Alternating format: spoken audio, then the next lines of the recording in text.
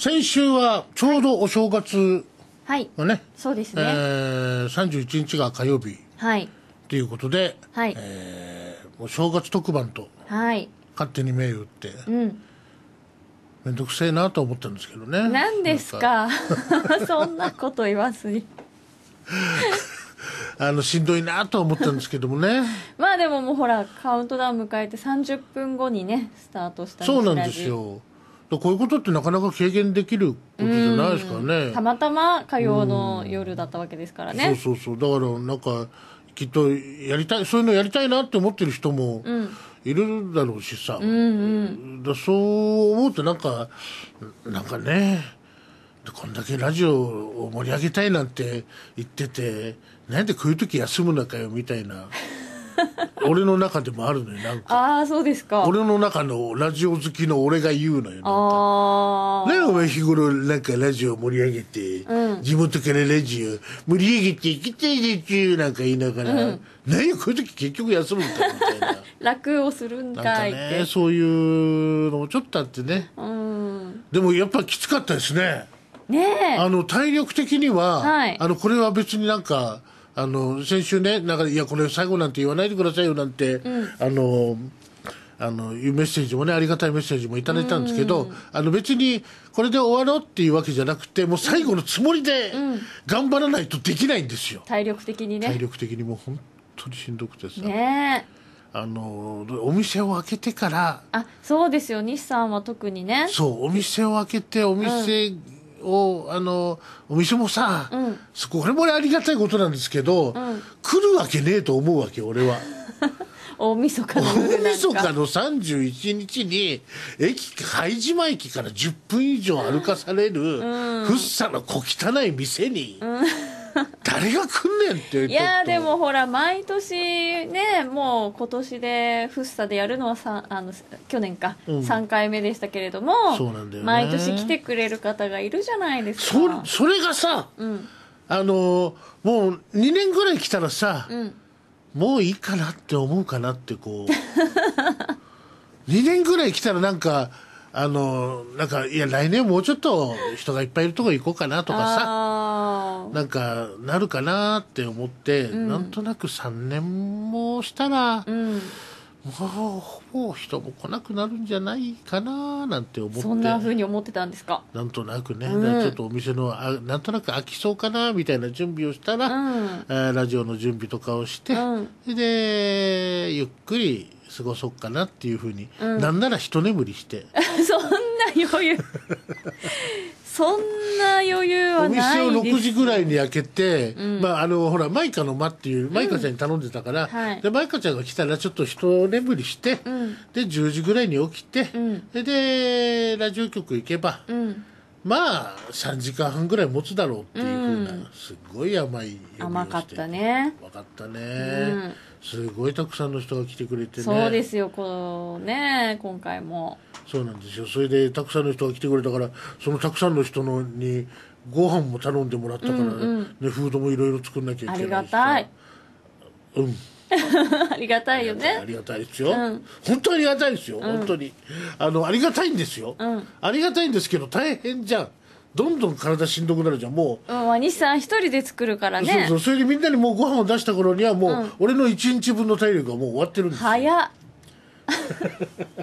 早いなもう今日この後ラジオやるのかなみたいなぐらいになってて、それだけど、ラジオ特番やるって言っても、大晦日に、紅白やらさだまさしさんやら、お笑い芸人の今一番旬の人たちやらが、やんややってる中で、誰が FM 相模を聞くねんってなんてこと言うんですかいますっていてもだって俺にもし無理の親友がいたとしても、聞かないと思うよ大晦日は。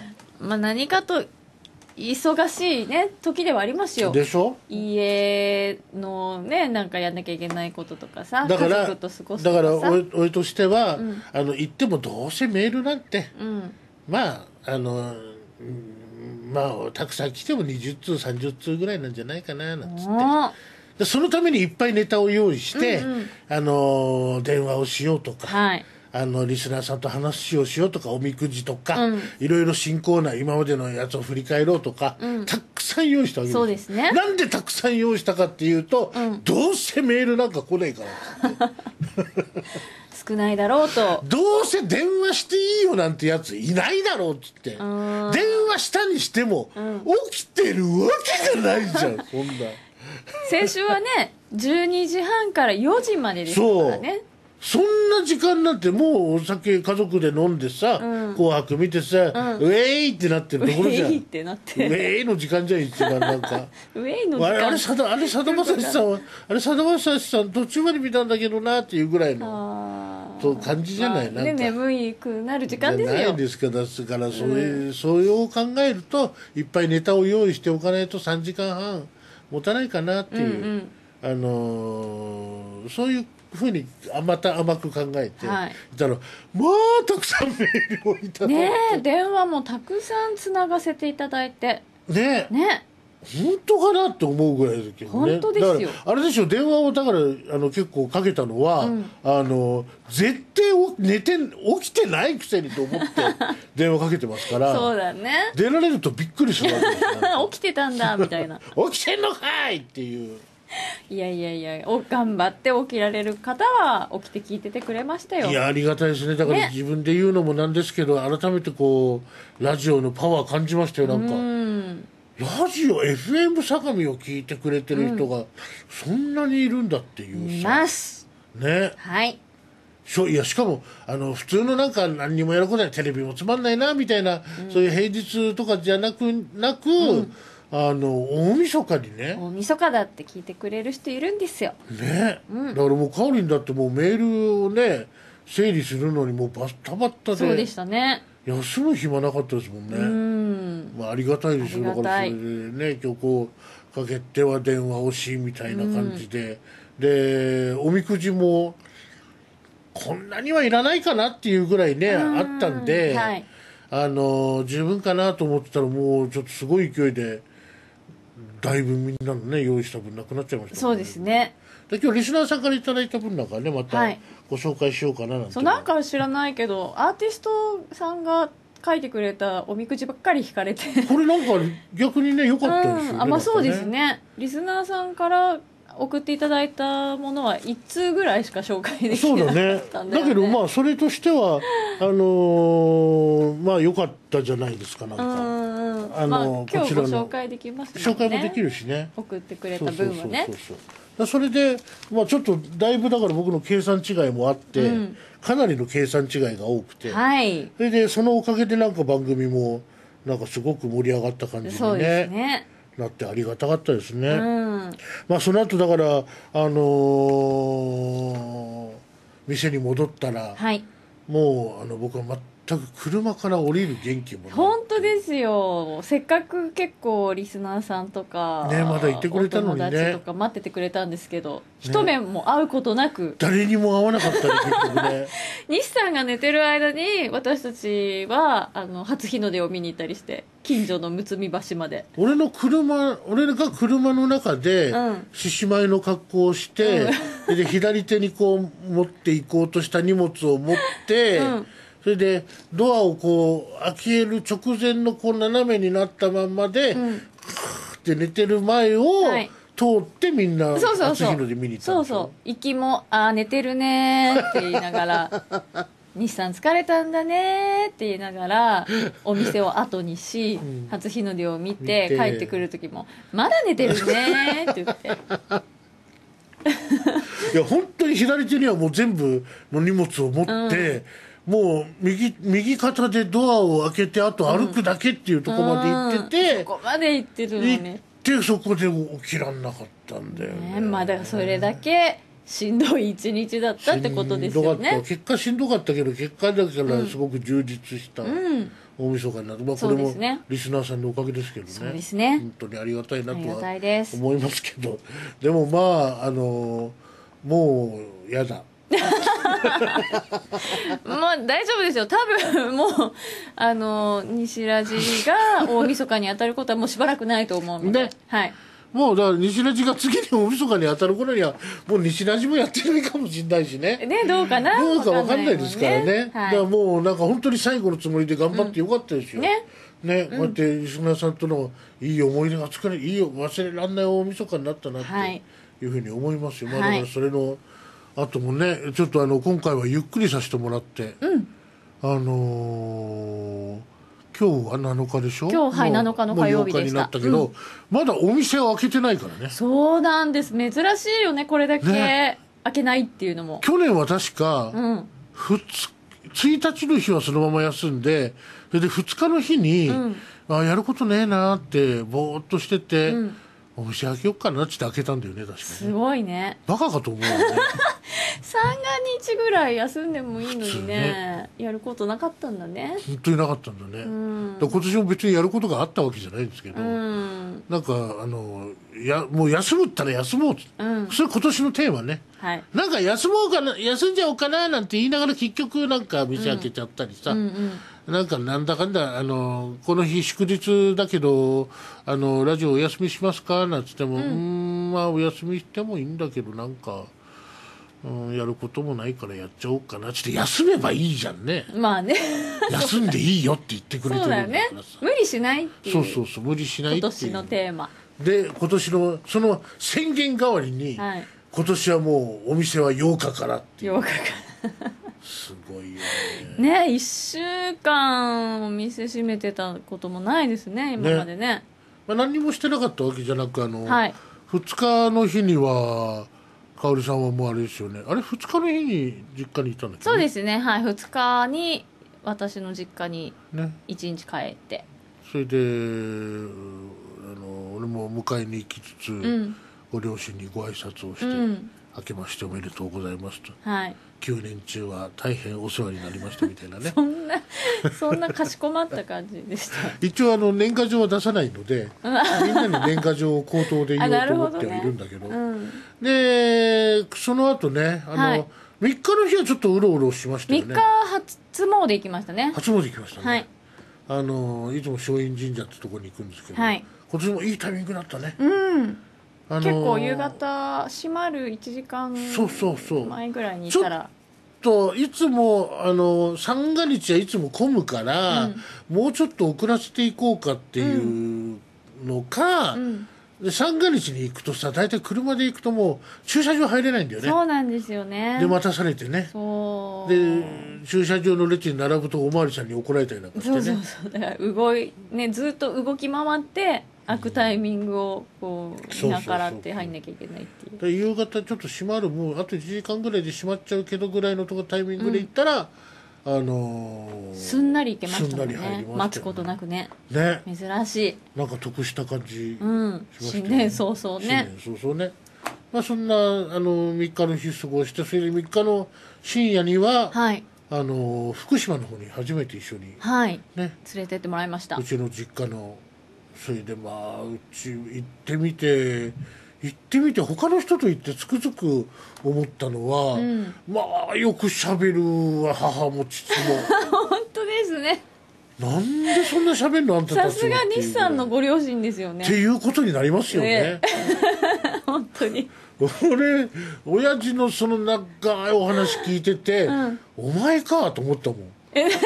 何がどうも俺なんかよく喋るなと思ってたら、お前やって遺伝子だね。そう、父を見ながらぼんやり思いましたよ。こうやってラジオで、今日もね誰だっけな、リスナーさんから、今日は前回の教訓を生かしてね、前回ずっと振り返っての2019年の替え歌の MVP が、1年分紹介するっていうことだったんですけど、紹介ができなかったじゃないですか。半分しかね。ハリハリ仮面ライダーさんから、今回の放送に関してはオープニングトークを省略して、最初に2019年 CM 替え歌合戦全 MVP の紹介を終えた方が良いと思います、私もそう思いますっていうメッセージ、こういうメッセージがなければ、俺はもう最初から全部紹介してたんだけど、こういうふうに言われると逆に行きたくなるんでしょ。言われると喋っちゃうんだよね、なんかね。紹介しきれるかな今日。頑張るよ、ちゃんとリスナーさんの声を無駄にはしない。そうだね、だから、リスナーの皆さんももう今年もうこのお正月ではっきり分かったんですけど、こういうのでもうまた西のオープニングトーク長えなと思ったら、お父さんが悪い。なんでお父さんのせい。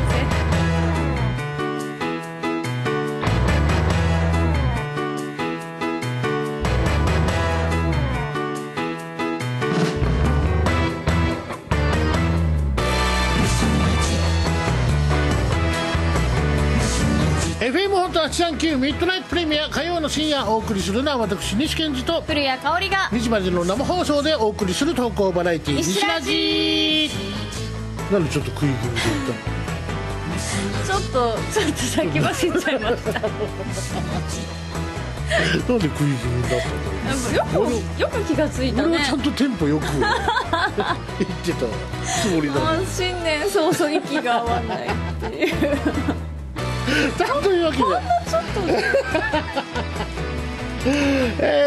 すね、今週は、はい、先週のちょっと続きでね、はい、いろいろ紹介しきれなかったものなんかもあるので、はい、そういったものをいろいろ振り返りながら、はい、あとリクエスト曲なんかも結構いただいてたんですよね。そうなんですよ。ちょっとそれも今週に限らずまたこのリクエスト曲はまたね、追い追いかけていこうとは思ってるんですけど、はい、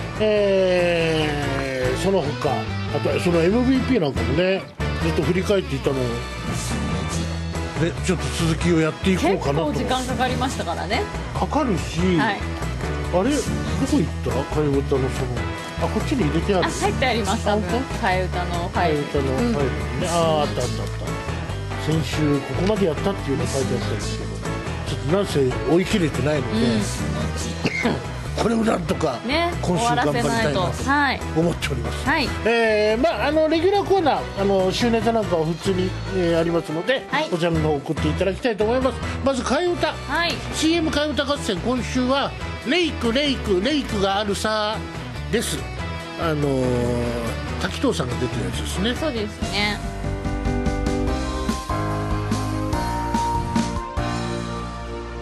嘘。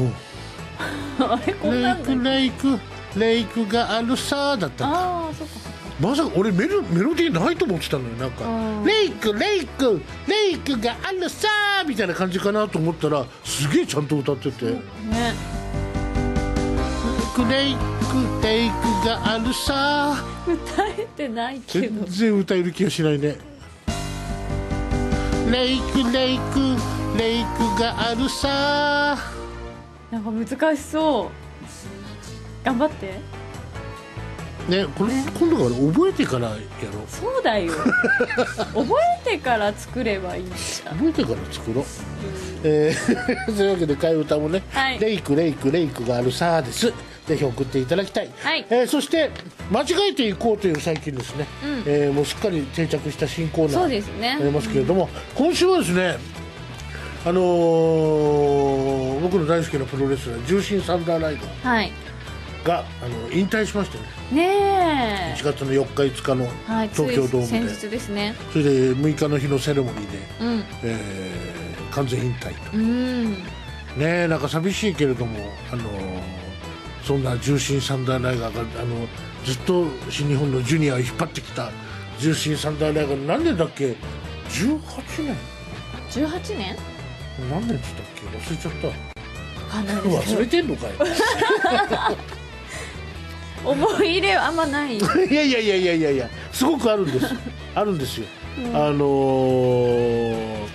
だから、敬意を表して重心サンダーライガーにしようかなって、何年か忘れちゃった。何年だったっけおかしいな、重心サンダーライガー、はい、これを微妙に間違えていこうというやつですね、僕が考えたのが、重心サンダーライガーザコシハンマーカンマーだっけ。そうですね、こんなんでも大丈夫です。ぜひ送ってください、はい。そして、レギュラーの中ではボケましょうタイムですね、今週はボケましょうタイム。今週はですね、ちょっとね試しなんですけど、はい、今までは、例えば書き初め西さんが書き初めで何と書いたみたいな感じにすると、答えを送ってもらうみたいな風にしてたんですけど、もう大体見えてくるじゃないですか。大体多分和牛命とかね。そうそうそう、肉の話に集中するじゃないですか。脂身っていうな、そうそうそうそう、全部 T シャツになったやつだけそうそうそう、だから今回は、その書き初めを書いてる人も、なんて書いてあるかも両方考えていただく。ああ、なるほど。誰って決めずにね。そうそうそう、誰でもいいね。焦点形式ですね。焦点だとそのぐらいなんですよ。そうですね。結構他のラジオでもそうなんですけど、ただこれになるとちょっと広くなって難しくなるかなっていうんで、このコーナーは割とシンプルなコーナーにしようと思ってたんで、あんまり難しくしないようにしてたんですけど、今回ちょっと新年一発目なんで試しにちょっとやってみようかなと。たとえそれで難しいからっつって少なくなったとしても、やることがいっぱいあるっていう。こういう時にこういうのをチャレンジできるんだね。そうなるほど。ということなので、ぜひ皆さんもチャレンジしてみていただきたいと思います。今回はですね、書き初めを除いたら、あの人がこんなことを書いていた、誰が何て書いたっていう問題です。なるほど。でこちらの方でうまくボケていただきたいと思います。そしてちょっと復活コーナーもお休みしましてですね、レギュラーコーナー、小さなイラッとしたこと、小さなやったーを送っていただくイラッとハウスにやったー感、人生の法則、なんだかいつもこういう目に遭うなというあるあるネタを送っていただく、そういうことになっている、こちらの方もお待ちしております。それから普通歌なんかでお正月こんな風に過ごしましたとかね、そんなネタを送っていただければそちらもご紹介したいと思います。すべてのメールの宛先はメールアドレス 839@fmhot.jp839@fmhot.jp です。ファックス番号は 042-776-0839 042-776-0839 です。FMHOT839 のホームページ、それから公式アプリからも送っていただけますので、こちらもご利用ください。ということで、ぜひなんかその公式アプリのさ、クリスマスの時だっけ、プレゼント企画やったじゃないですか。そうしたらすげえ西ラジを聞いててくれた人がすごい当選してくれて、そうなんですよ。今ね、FMHOT839 のホームページにも当選者の名前が掲載されてますし、そうなんだよね。多分局の方からもメールで連絡がいってると思いますけども、皆さんにメールが行ってて、かなりリスナーさん、すごいね、西ラジリスナーさんをなんかひいきしたかのようになんだろうね、あれちゃんと抽選とかで抽選で多分やってると思うんですが、いや、ありがたいことですよね。嬉しいですよね。なんか西ラジがいつもまだいろいろ発送サボったりしてるんで痛い先にね局からのものが届くっていう、そうですね。すとこどっこい翔さんが、ライガーは30年っつって全然違うじゃん西さん12年も違うじゃない。大丈夫大きいよ。大丈夫一回りぐらい違うよ長嶋さんが17年なんだよ、現役が。そうなんだ。今日まで17年間巨人並びに長嶋修行のためにっていうね、全然関係ないけどね大学出て野球入ってるからね。王さんはほら高校を卒業して入ってるから、そういうのでちょっとここ3年4年って誤差が出るのはやっぱ大きいよね。さあそういうわけで12年もねさあそういうわけで、皆さんからの投稿この後ね、どんどん読んで紹介していろいろコーナーあるんで、ご紹介していきますので、最後までお楽しみください。よろしくお願いします。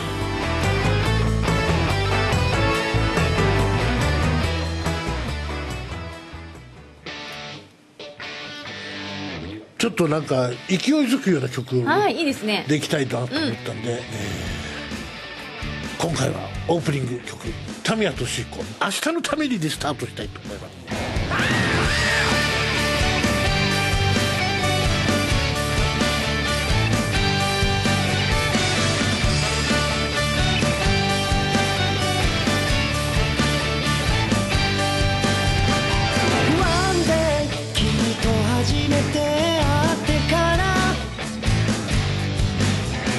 今まで気づかなかった本当の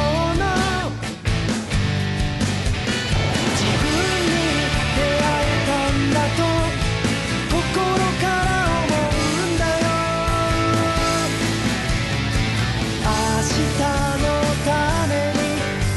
君と歩いて行きたい全部からぐり捨てても二人でどこまでもずっと悲しい涙はいつか思い出となるだから今はありのままに信じるままに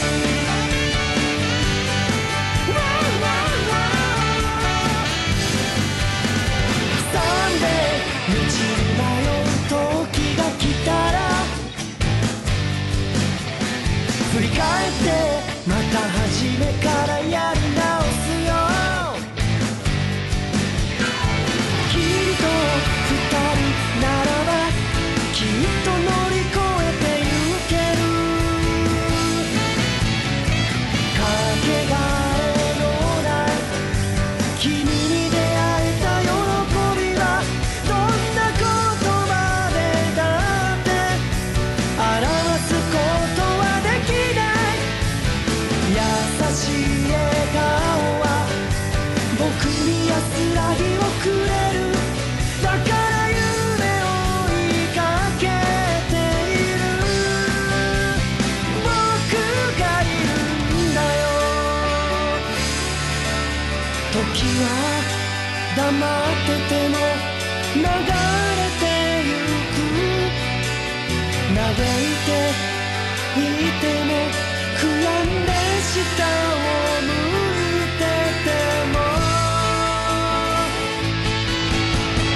かけがえのない君に出会えた喜びはどんな言葉でだって表すことはできない見つめる瞳は僕を強くさせるだから夢を追いかけられる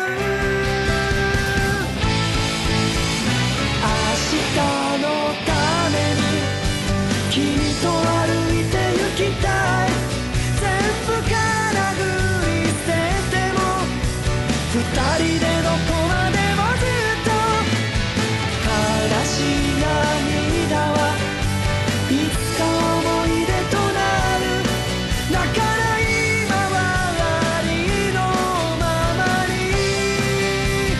明日のために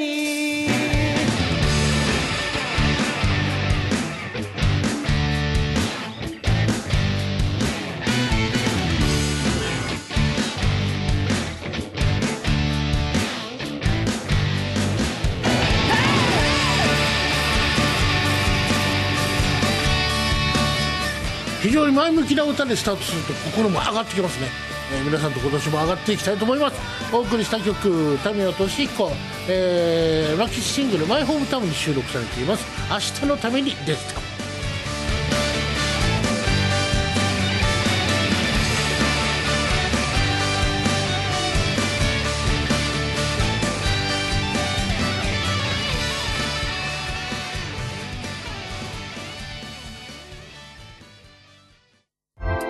FM ホット839は相模原市と協力し地震などの災害時における情報を素早く伝えるための災害時緊急情報伝達システムを設置しています。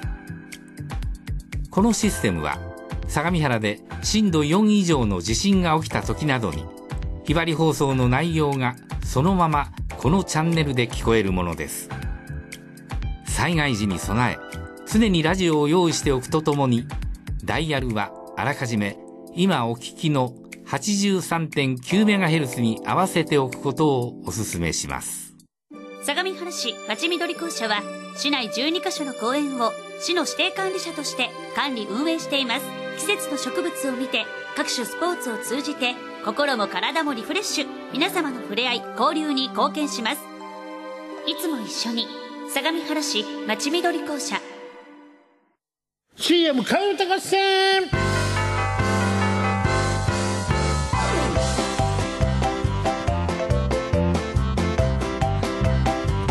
さあ西ラジ今週も CM 替え歌合戦からスタートしていこうと思います。どうしようかな。 MVP 先に先週の MVP からいきますかね。先週の替え歌はなんだっけ、お正月にお正月の札幌ビールでしたね。ガシュンってやつでしたけど、ガシュンを書いてくる人いませんでしたね。よかった。まずこちらの方ちょっとあれちょっと待ってね。よいしょ、曲出るかな。先週のお正月の札幌ビールでしたね。はい、ご紹介していこうと思います。先週の MVP、 まず帽子屋さんから、いただきました。お正月かない商品がたまにあるありますよね。今時って思いますけどあるんですよね。アークさん、胡椒がちょっと多すぎたよコンソメスープね、胡椒加減で一さじで違いますからね。あれ俺これどっちにしたっけ、忘れちゃった。いやうちつさんの方ね、正月には欠かせないこたつとみかんね、本当にみかんだいぶ食ったな今年の冬お正月。あれ俺どっちにしたっけ、小仏白山さんの恵比寿ビールは黒ラベルよりちょっくら高いとフッサーの熊川奇妙な店が2軒並んでる。1恵比寿ビールか両方に印がついたまんまになってるからさ、どっちかにしようって思って迷ったんだね。恵比寿ビールは黒ラベルよりちょっくら高い、うまいですよね。ちゃんと札幌ビールの曲だっていうのをこうちゃんと意識してくれてる、素晴らしいですね。以上の皆様が先週の MVP 獲得者でございます。あとね、朝のザブもいただいたんですよ。朝のザブもいただいたんですけど、一部曲があるかな。ちょっと待ってね、その曲があればちょっとやっていこう。朝のザブ今年もよろしくお願いします。浅野のご主人がね、リッチなカレーの店浅野、世界中のカツカレーを提供しております。町田の仲見世商店街のもう名店でございますからね、本当に分かりにくい場所にあるんですけど、本当に町田では皆さん、あとはカレー好きの人は知らない人がいないっていうぐらい、有名店でございますから、そんな浅野のご主人、先月はクリスマス前から年末にかけたちの悪い風をこじらせ、朝のザボをお休みさせていただきました。新年明けましておめでとうございますですが、今年もよろしくお願いしますという。ありがとうございます。ありがたいですね、本当にね。僕も全然ね、食べに行きたいってずっと言っててなかなか行けなくてね、もう禁断症状が出てます。もうね、喋らないと死んじゃうっていう禁断症状が喋るどういう禁断浅野のカツカレー食べてる時はちょっと静かになるんですけどねということで2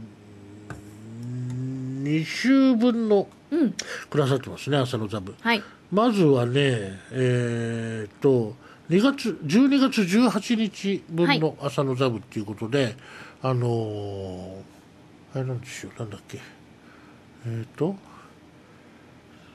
ケンタッキーでクリスマスだったんだね、ちょっとこれの音をちょっと探すね。はい、ケンタッキーフライドチキン、ケンタッキーフライドチキンなんだっけ、あれなんだっけ、ケンタッキーでクリスマスなんて言ってた俺、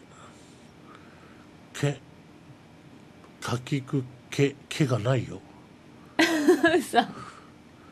クレバリーホームなどがコエンザイムになっちゃってるよ。あれクリスマスかな、クリスマスいやないな、なんだっけ、12月18日ですよね、12月の間違えていこうだこれはケンタッキーでクリスマスを間違えていこうだ。なるほどね、オケはなくていいやつだなんだ。じゃあちょっとお願いします。ケンタッキーでクリスマスをやっていきましょうか。ケンタッキーでクリスマス、アンラッキーで腐ります。ハリハリ仮面ライダーさん。次オードリー・ヘップバーンさんからも、ケンタッキーでクリスマス。麺単品で上がります。麺単品麻雀ですね、それからそういうことになっているでは、常磐特会さんのとんがりコーンは大抵指にはめたくなるっていうあるよね。絶対4本5本こうやってはめて、でそれ1個ずつ食っていくっていうわけわかんない、誰しも一度はやったことあるんじゃないかなと思いますね。そして1週飛ばして大晦日放送分の朝のザブ、はい、まず替え歌、さっきもやったお正月にお正月の札幌ビールですね。これの帽子屋さんのおしゃれなのかわからないよ穴ジーンズ、穴の開いたジーパンね、一番最初にこれが親と対立するやつですよね。みっともないからそうそう、みっともないからやめなさいっつって、これがおしゃれなんだよみたいな、ダメージ ね。そうそうそう、ボケまショータイム、紅白歌合戦で前代未聞のトラブル発生、何が起きたのお題でしたけれども、はい、ザカさんの日本野鳥の会が反乱を起こして最後の集計ができなかったという、はい、全部で合わせて5名の方に朝のザブ出してくださっております。ありがとうございます。ありがとうございます。ハリハリ仮面ライダーさん、オードリー・ヘップバーンさん、常磐特会さん、帽子屋さん、ザカさん、おめでとうございます。500円分のね、5枚貯まりますと、はい、500円分の朝のリッチなカレーの店朝ので使えるお食事券、はい、割引券差し上げております。ぜひ何度も足を運んでね食べていただきたいなと思います。はい、さあどうしようかな、MVP の回、ちょっとやるか。ちょっと今回のやつやるか。今週のやつやる。まずやりますか。レイクこの歌を覚えてんで俺まず。レイクがあるさを。レイクがあるさ。意外と低いんだね。レイクあれ違うの。があるさ。レイクがあるさ。あれダメだ、全然自信ないな。レイクがあるさ。ちょっと待って、ザカさんのない？ザカさんのないってザカさんので試すのね。全然読める気がしないんだけど。レイクがあるさ。ザカさんからいただきました。レンジ手抜きで料理。レンジでチンする料理多いもんね。多い、今ね。もうでも今は手抜きじゃないよね。立派な調理方法じゃない。そうだから手抜きがもう当たり前になってくるのを便利というんだよね、きっとね。最初何でもさ、なんだ手抜きしやがってみたいなのとか、そういう批判にさらされるのって便利になる時だよね、そういえば。今日話したけどたこ揚げってもう今しないけどさ、あんまりね、だけど昔はさ真四角の和紙でこう、なんかこう竹のこう棒かなんかつないだやつでみんな揚げてたじゃない。それに白い下になんかひらひらするやつをつけたり、これの長さとかさ何本つけるかとか。だけどある時に俺たちの世代でね、小学校ぐらいの時だったと思うんだけど、ゲイラカイトっていうのが出てきたんだよ。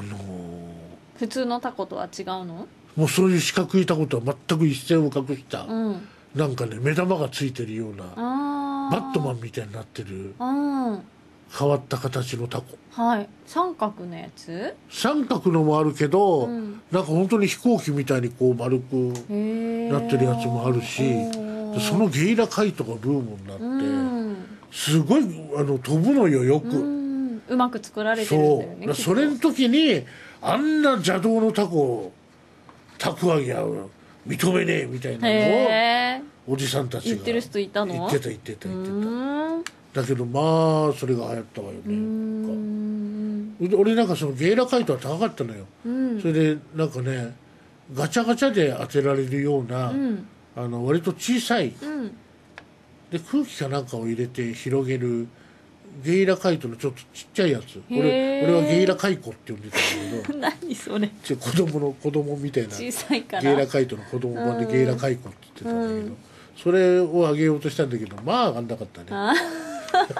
小さいと難しそうだよね。ちょっとたこ揚げとかでもやりたくなるよね、なんかね。たこ揚げやったことある？あります、子供の時は。四角いやつで。いやでも私もなんか目玉がついてそういうやつようか。なやつだった気がするので。そうだよね、かおりんの世代になったらもうゲイラカイトの名前とかあんま覚えてないけど、多分そっちかな。だよね、きっとね。なんか昔はだってそれこそ書き初めするようなさ和紙じゃなかった、そういう感じの。でもなんか作った覚えはなくて、やっぱ買ってきたやつをあげた覚えがあるので。いや買ってきたやつだって、おもちゃ屋さんで売ってるのはそういう四角い日頃ついたようなやつを売ったりしてたのよ。でも学校で作ったような記憶もある。どないやねん作った覚えないっつったの。今言っておきながらなんか作った記憶あるなって後から思い出したちょっと世代によって違うんだろうね、きっとね。そうですね。ザカさんもう一個。レノン神さんようここれ好きだな俺。レノンそっちのレノンか何のレノンだと思ったの、そっちのレノンってレノン。いや別にどういうことなんだ。かおりどうした、ボケたかボケたのか、どうしたんだ。間違えました大丈夫です。大丈夫じゃないんだよ。今俺も含めリスナーさんもみんなモヤモヤしてるんだよどうした古谷香織と思って。いやなんか結びつかなくて今。そっちのレノンかって言ったじゃん。ジョン・レノンなんだよね。大丈夫そっちじゃない、だからそっちじゃないレノンを教えろっちゅうね。いないですかおり、はい、しっかりはい大丈夫これにしてあげるね。これとっても面白いと思います。剣崎拓郎さんからいただきました、ウクレレは竹内さん何これ。ウクレレは高木ブーさん。何ウクレレは高木ブーさんを分割してんのか。ウクレレは高木ブーさんかな。ちょっと難しい分からなかったけど、でも高木ブーさんね、ハワイアンシンガーそうですね、大活躍ですから。小仏白山さん。パイポのシュリンガン。うまいね、使うとこがうまいね。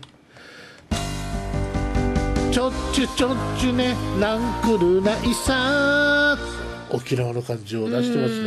うまいね、どっちもね、さすがだね。西田部差し上げます。もうちょっとやっとくか。常磐どっかしたシェイプアップすぐリバウンド。そうなんだよね、なんかこうやってもリバウンドは来ちゃうのよそうなんですか。そうなん俺もだからなんかそれを抑えるのが大変だよね。30キロぐらい減った時にさ、やっぱり結局20キロぐらい戻っちゃって。そうでしたね。そうだよね、一回体重落ちた時あったんだよね。そうなのよ。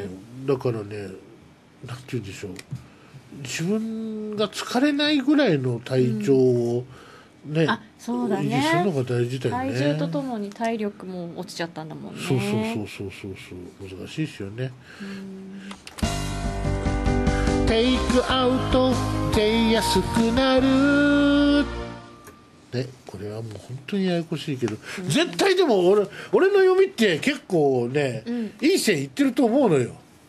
俺はこれは絶対政府の作戦で、テイクアウトだと取られなくて、それで取られて、でイートインにすれば食べるじゃあ食べるって言って買ってそれで出て行ったやつはどうするの、みたいな、そういうややこしいことに目を向けさせて、税金が消費税が 10% になったことをこう、もやもやってしようっていう。もうすごいその話題で持ちきりでしたもんね。絶対俺そうだと思うね。なんかそういうその作戦にまんまと国民は騙されている。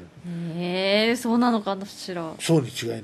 あと今回のなんだトランプ大統領の件も、俺はトランプ大統領が命令してあんなことをしたんじゃなくて、実はアメリカの国内の、ところでクーデター的なことが起きてて、その軍事の方の、方が勝手にこうやったんじゃないか。それで勝手にやったんだけど、これは大統領からの命令ですって言っちゃうの。そうすると、いや俺はそんな命令してないって言えないじゃん。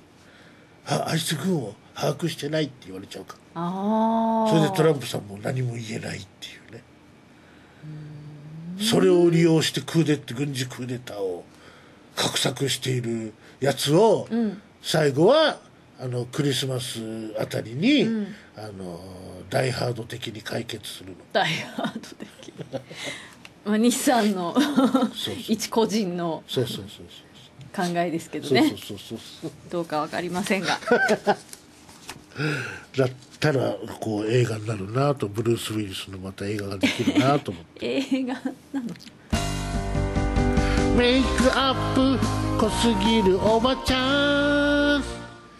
メイクってやっぱだんだん濃くなっていくものなのかしらね。なんかいろいろ隠したいものとか出てくるとね。なんかあとほら一回するとさ不安になるっていうのがあるじゃん。なんかだからなんて言うんでしょう、いろんなものをちょっと過剰かなって最初のうちは思うんだけど、一回そうしちゃうと、もうなんかそれをしないと不安になっちゃうみたいな。そうかもね。ちょっとジンクス的なさそういうのもあるんじゃないのかなと思って、あるかもね。西田番いきましょう。常磐特会さん今年もよろしくどうぞ。あれ常磐特会さんは電話したんだっけ。電話したら出なかったんだっけ。で出られなかったね。出られなかった方が3人いたんだよね。そうでしたね。常磐特会さんとクラッピアさんとヒロちゃんちんさん。ヒロちゃんちんさんお店にいたんでしょ。お店で他のお客さんと話し込んでたみたい気がついてなかったって帰ったらベロベロだったんじゃないの。なんかいやそんなことなかったけど。また生電話の機会があったらね、またつないで問い詰めてみたいですね。ラジオネーム手前味噌さんからいただきました。レイコケイコ里見はあらさ。レイコケイコ里見、ケイコは北川かな。里見は孝太郎。どうしてなわけない。違うな。レイコ行ってからだったな。レイコは誰。加藤レイコまたアランサーさん。里見は石原さとみさん。さとみんと北川景子さんとレイコ。レイコさんって誰だ。レイコパッて思い浮かばないね。ねえレイコさん誰だろう。レイコさん誰か思い浮かべてる人がいるのかしら。レイコ、今レイコって言ったら誰だ。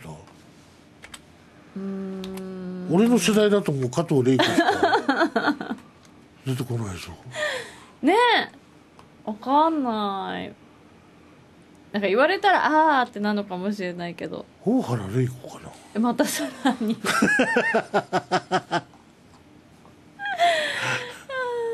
誰だろうね。ね。レイコ。じゃあ手前味噌さん教えてください。もし誰かイメージしてる人がいるなら。ねえパッと浮かぶ誰かと。浮かばない。浮かばないよね。じゃあ加藤レイコでいい。いいんだ。これ教えてくれたら西澤あげる。帽子屋さん、からいただきました。はい。パントマイム階段やるぞ。パントマイムでこう階段降りてくるやつね。あれでも上手い人の本当うまいよね。あるように見えるもんね。ウェイウェイ二十歳が偉そうウェイウェイって何？ウェイウェイってこと？どういうことどういうこと？ウェイウェイ二十歳がウェイウェイ言ってるってことかな。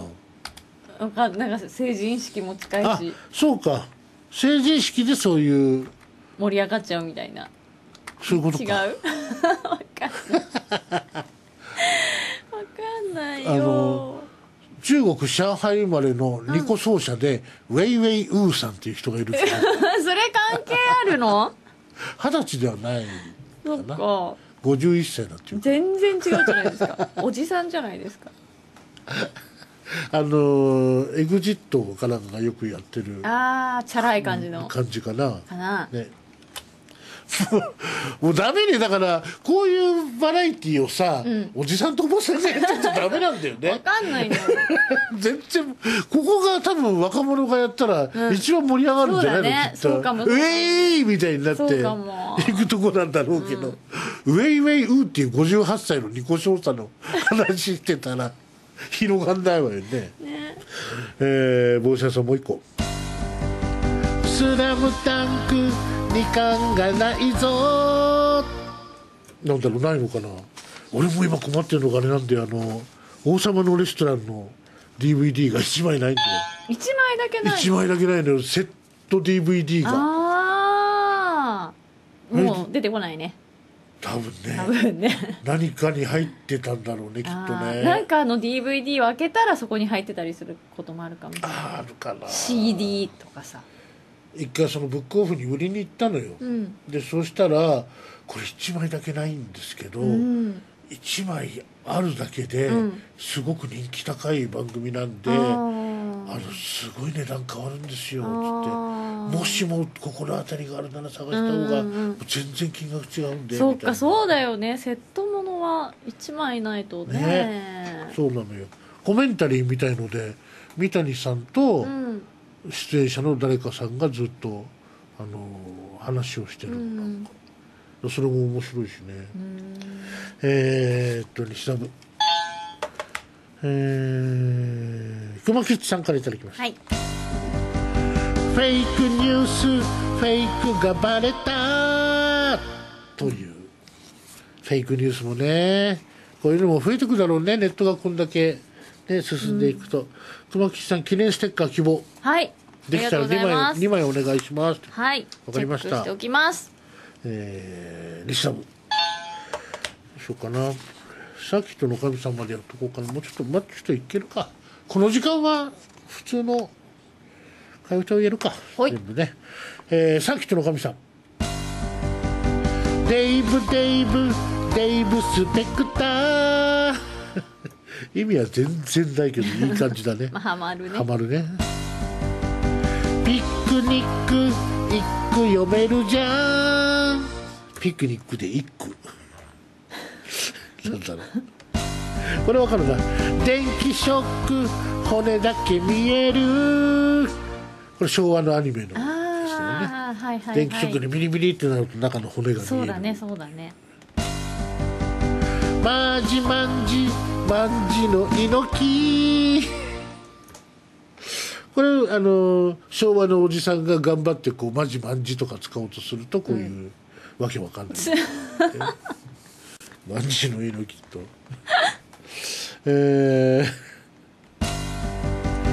大工道具実家にあるさあるんだ。ホングコングググをつけるグがつくんだよね。香港なのかなって思いきやホングコングって、そうだね NG がつく。だからキングコングだって実際読んだらキンコンなんだもんね。デーブディープなラジオ今日なんかちょっと散らかってないなんか散らばってる感じがするわ。ふわふわしてんのかな。ふわふわしてんのかな。お正月明けで。お正月明けてね。もうでもまだ俺もちょっとふわふわしてるかもしれないね。まだお店を開けてないからじゃないの。お店開けてない。でも結構さ、お店もさ、うん全部テーブル上げて、テーブルじゃない、椅子を上げて、テーブルを上げてっておかしいね。大掃除しましたもんね。大掃除をしてね、床もちゃんとモップもかけてね、本当はいつもやるんだけどね、やるべきなんだけどね、窓も拭いたしね。窓も拭いたしね、だいぶ大掃除して、もうちょっと綺麗に保ちたいですよね。そうですね、頑張ろうね。アークさんからいただきました。フェイク贋作、フェイクは贋作うまいですよね。俳句川柳違いはなんだ。なんか俳句の方が細かい決め事多いみたいだよね。川柳の方が自由みたいで、俳句って言って書くとそれは川柳だよっていう言われたりするんですって。その違いがね、よくわかんないね、微妙だね。ベースボールパーク甲子園、ベースボールパークね、レイトショーは安くてお得ね。昔はなんか映画をよく見に行った時は、ちょっと安いやつ、なんだほら曜日によって映画の日とかありますね、だったりね、そういうのをなんか狙ってよく行ったりしましたけど、レイトショーも割と得なんだっけ。そうですね、一番最後の回はちょっと安くなる。なんか見たい映画ある？見たい映画、やっと町田の南町田じゃない、グランベリーパーク駅、南町田グランベリーパーク駅の、映画館もね、109シネマね、町田にやっと映画館が帰ってきた、そうですね。なんだろう、今見たいやつさあ、今やってるのか知らないけど、今日紹介されてた映画でね、ジュディ・ガーランドの映画がなんかあるとか、虹の彼方にっていう、なんか映画がやるやらやらないやらジュディ虹の彼方にっていうのをやるのかな。新作で。そうなのよ。なんかね、それがさ、3月6日ロードショー、もうちょっと先ですね。全然遠いじゃんジュディ・ガーランド俺大好きで、オーバー・ザ・レインボーとか、なんだオズの魔法使いとかのね、主演で知ってる人も多いだろうけど、すごい好きなのよ俺、で俺がなんでこう好きってあんまり言わないかっていうと、俺以上にものすごい好きな人が、いて、先輩のその松本さんって人なんだけど、その人はもうジュディ・ガーランドグッズとかを世界中から集めてて、グッズやら音源やら写真やら映画のパンフレットから何からもう全部集めてて、すごいんですよ。これね、これ見たいなと思ってるんですけど、3月かよ、もう近くなったら忘れちゃうんだよね、これね。もう一個あります。ベースボックスライブバーですっていう、これ訂正があったんだね、これねライブをやるさーって書いてあったんだけど、なんかライブやってくれんのか、ライブやってくれって俺に言われると思ったんだよねビビったんだよね。リスナーをさせていただきます、さあということで、この後 CM を挟んでMVP 大賞、発表していこうと思います。西ラジこの後もお聞きの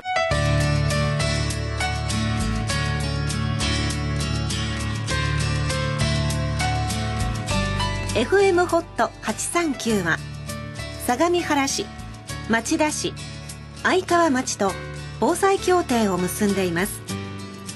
地震などの災害時には災害情報を素早くお伝えします。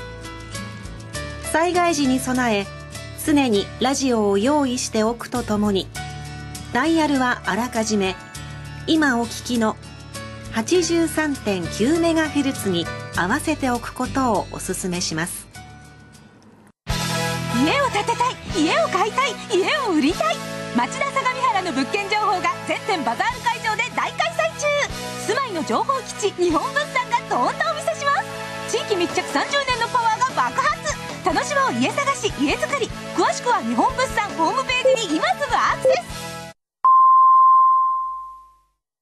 ス。さあ CM 替え歌合戦の、年間 MVP、決めていこうと思うんですけれどもね。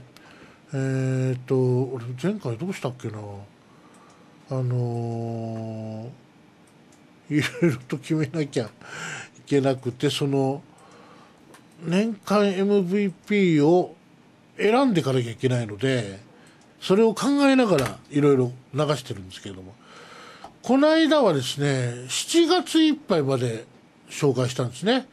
だから8月から、MVP を紹介していけたらと思いやす。どうしよう、ここにあれどこにあったっけ、音源どうした、これだ。まずは8月6日の MS&AD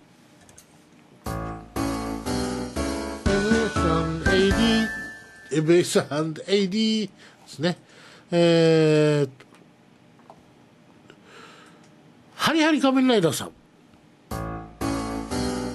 中村アン、OKB、警備したいですね、張り付きたいですね。帽子屋さん、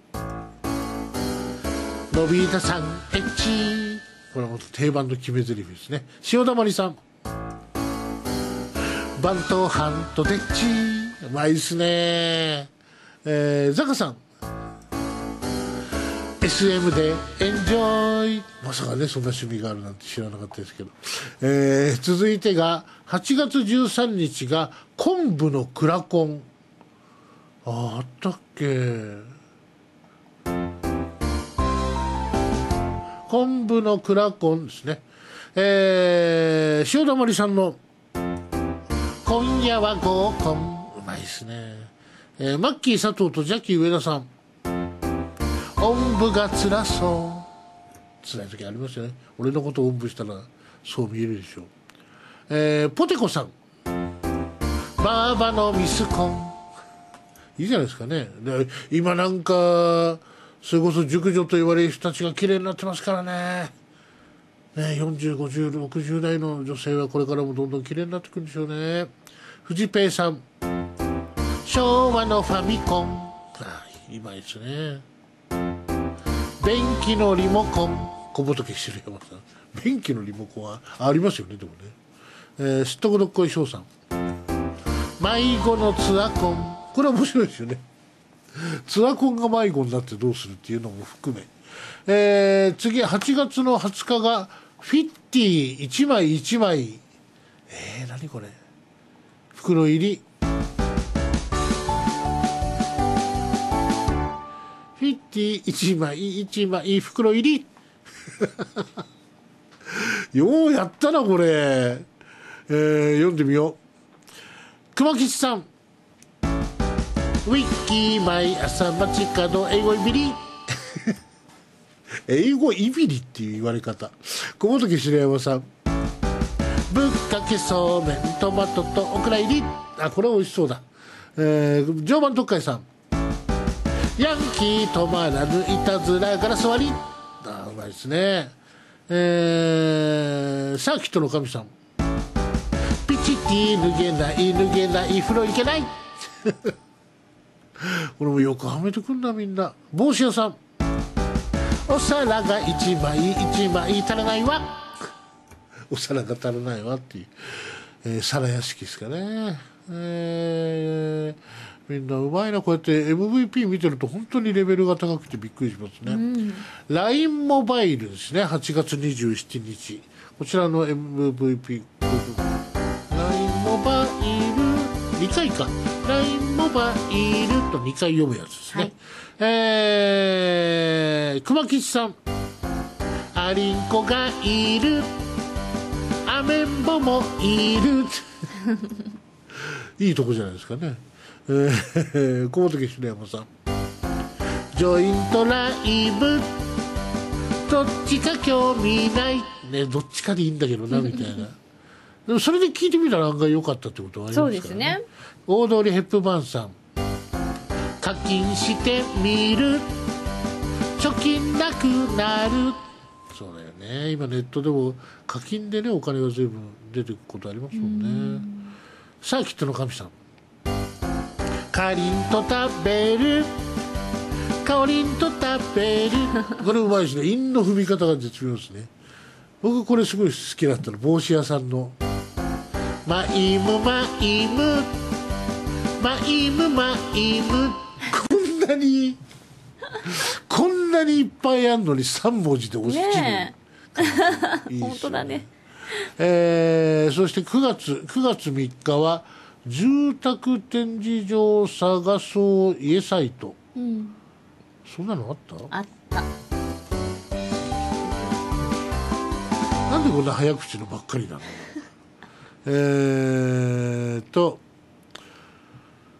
小本家白山さん、天才バカボン名字がわからない、あれこんな歌がわかんない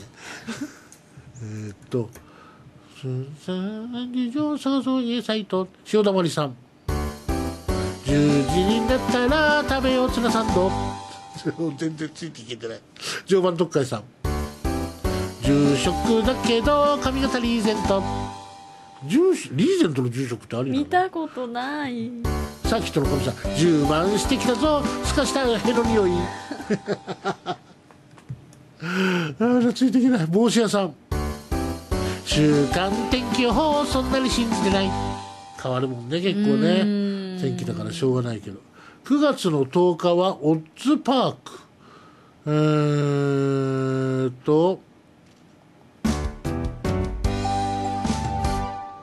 オッズパーク、さっきとの神さん、音符マーク、あんまりね。マルモさん、あれ、あ、ごめんなさい、もう一回。マルモさん、パッチワークね。小本家白山さん、やっぱコーラもね定番ですもんね。オードリー・ヘップバーンさん、寄って把握、気をつけて新年会とかはやんないのかねみんなね。ねえ、どうだろう。常磐特会さん、マッチョな犬これも面白いな熊吉さん、チックタック。ちょっと待って、これの中からまた8月以降でなんかMVP 年間 MVP 候補決めたいんだけどな、難しいな。どれもね、どれもやっぱねうまいですもんね。うまいんだよね。さすが MVP になってるから。そうなんだよ。どう選んでいったらいいかな。今8月9月、む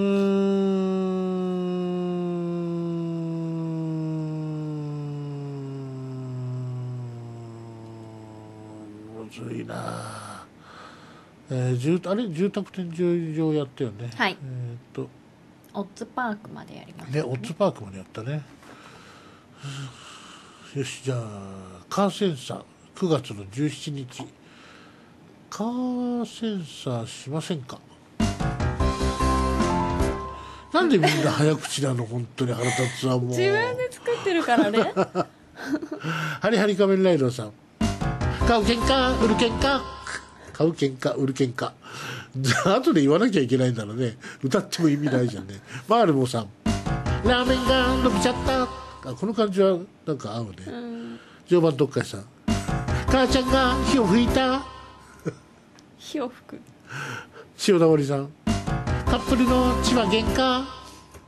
母ちゃんが火吹くぐらいならいいんだけど、アークさんは母ちゃんが出て行ったっていうこうなんかコメントのしようのない9月の24日は靴を買うならロコンド。どうなんだっけ。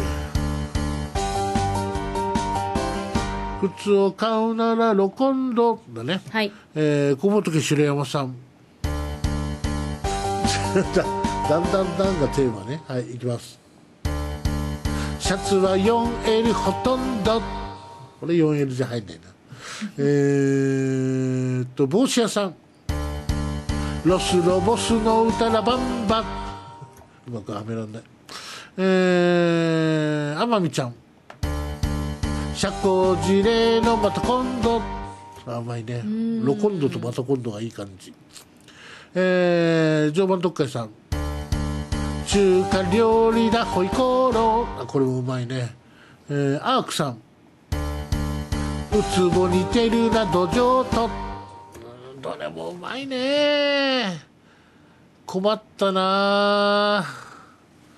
今ね、でもだいぶ、はい、今までの中から、はい、年間 MVP の候補、はい、絞られてきてますか？絞られてきてるんですよ、うん、来てはいるけどいくつぐらいしたらいいと思う？やっぱ5つぐらい？ああ、そうですね。ね、だいたいいつも平均5つぐらいだそもんね、うだよね。毎週ね。そして10月に入ると、あなたのオフィスにすぐに頼めるかな、頼める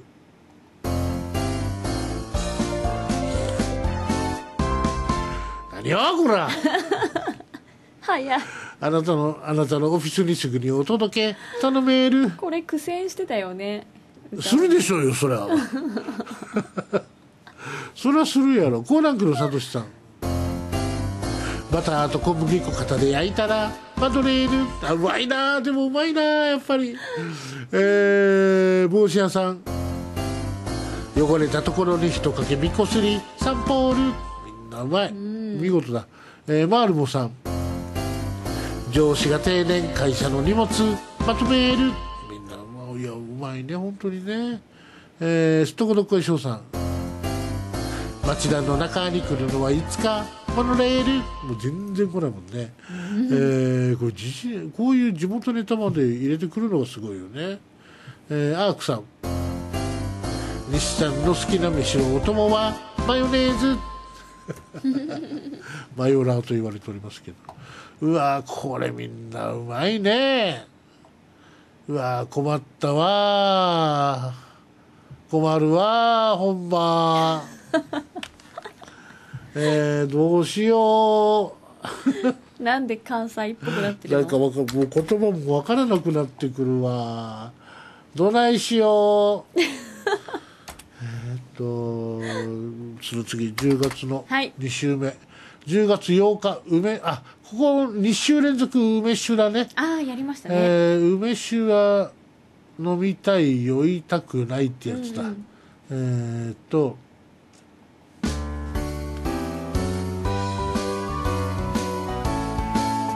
酒は飲みたい酔いたくないだね。はい、常磐特会さん。そっと降り朝もう一回雨降り外出る傘持ってない。あ、かわいいねこれもなんか。帽子屋さん。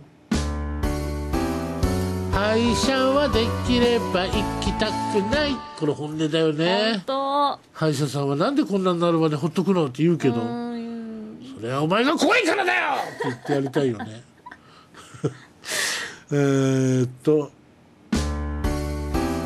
下ネタ作って早く寝たい。これさっきと当然ですけど熊吉さん。天ぷらで行きたい持ちたくない。なんか持つとね結構邪魔になるんだよね歩くとき。小仏白山さん。浮気はバレずに成し遂げたい。この成し遂げたいがいやらしさが出てていいよねなんかね。うちつさんおっぱいも見たいも見たりない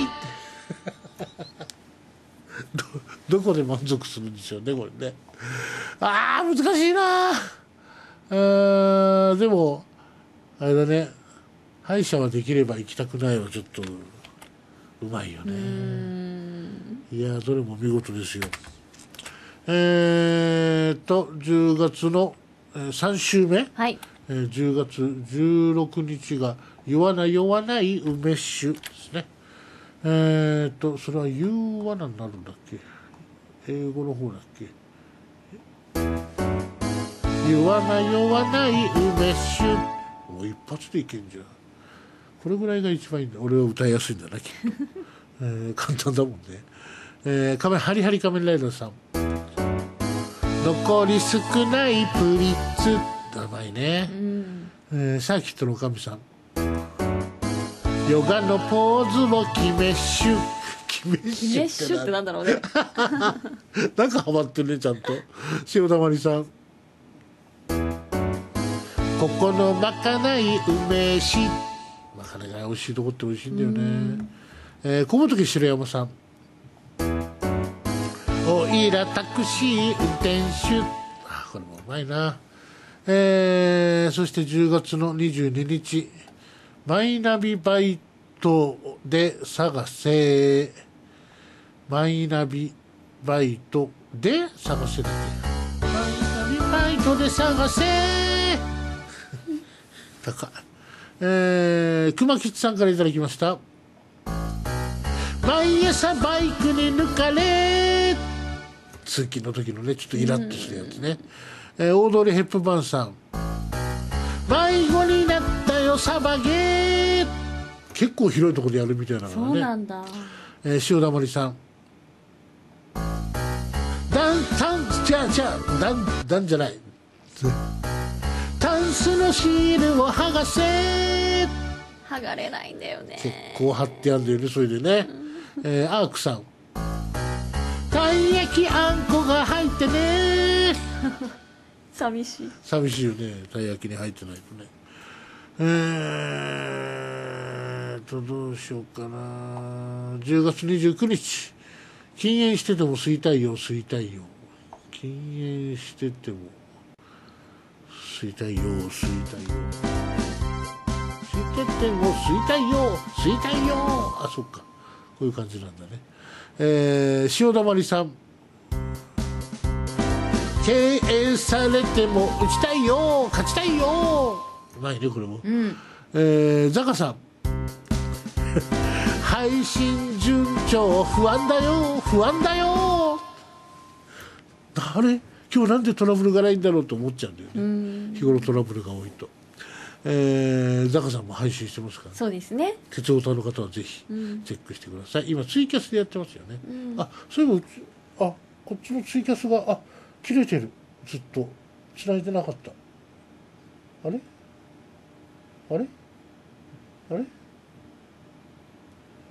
どうしました？パソコンが固まってますか？なんかこれ変なのしちゃった。これで大丈夫かな。これで映った。ずっと音声出てなかったかな、配信の方。ごめんなさいね。ツイキャスに至ってはずっと映ってなかったみたい。あら切れちゃったのかな。どこまで行った？禁煙してても吸いたいよ。ザカさんまで行ったね。千田隆さん、失禁しそうで漏れそうだ。ベロがないとやっぱ恥ずかしいね。アークさん、年中捨ててこ履いてるよ、パパなのだ。これはバカボンパパだよねきっとね。バーッといくか。11月に入りましょう。はい、ニコレット、禁煙シリーズだね。そうですね。ニコレットはこういうの好きよ。短いしニコレット、でも考える方はね割と難しかったですね、短いと。帽子屋さん、木の根っこ、うまいよねこういうところ。熊吉さんからいただきました。2個ゲットね、2個取れたっていう時の、国木田ずら丸陽介さん、イノヘッドってなんだろう。井上選手がヘッディングしたのか千田隆さん、なんだろう。チチパッと、シンプルでいいね。小本木白山さん、デブ出家全然ニコレットと関係ないけど、ね、関係ないんだけどデブ出家っていうだけで面白いですよね。11月の2週目、CD エナジー CD エナジーどうなの？もうだいぶ最近だね。あ、唐沢さんのやつだ。はい。CD エナジーハリハリ仮面ライダーさん。家狭い実感する時あるよね、なんかね。帽子屋さん。聞いてない。これうまいな。塩だまりさん。CG エナリー。CG エナリを CG にする意味があるのかっていう。それともえなりさんが CG っぽいっていうことなんだっけ。小本白山さんからいただきました。読めない字漢字の方のことかな。サーキットの神さん。ちんちんでかしストレートに来るよね。11月の19日は、徳から徳から徳からそんなんだっけ、うん、はいはいはいはいはい。徳からララン徳からアークさん。柄がアンバランスな虎。柄がアンバランスな虎ってかわいそうだね、なんかね、舐められそうだね。ごめんなさい、小本白山さん。まだ食えるよ別腹。別腹とはよく言ったもんですよね。塩だまりさん。納期とめまい年だな。思う時あるよね、年を感じる時ね。どう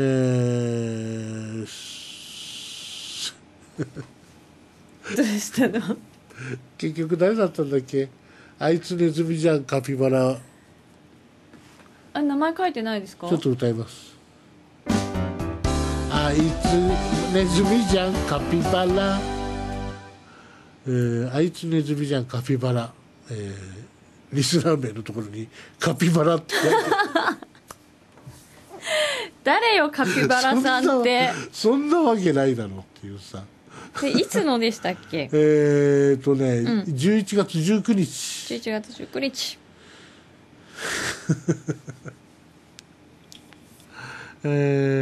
どうしようかな。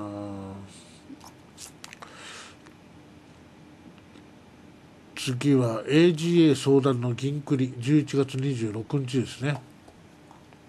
AGA ちょっと待ってね。カピバラさんは帽子屋さんでした。帽子屋さん。はい。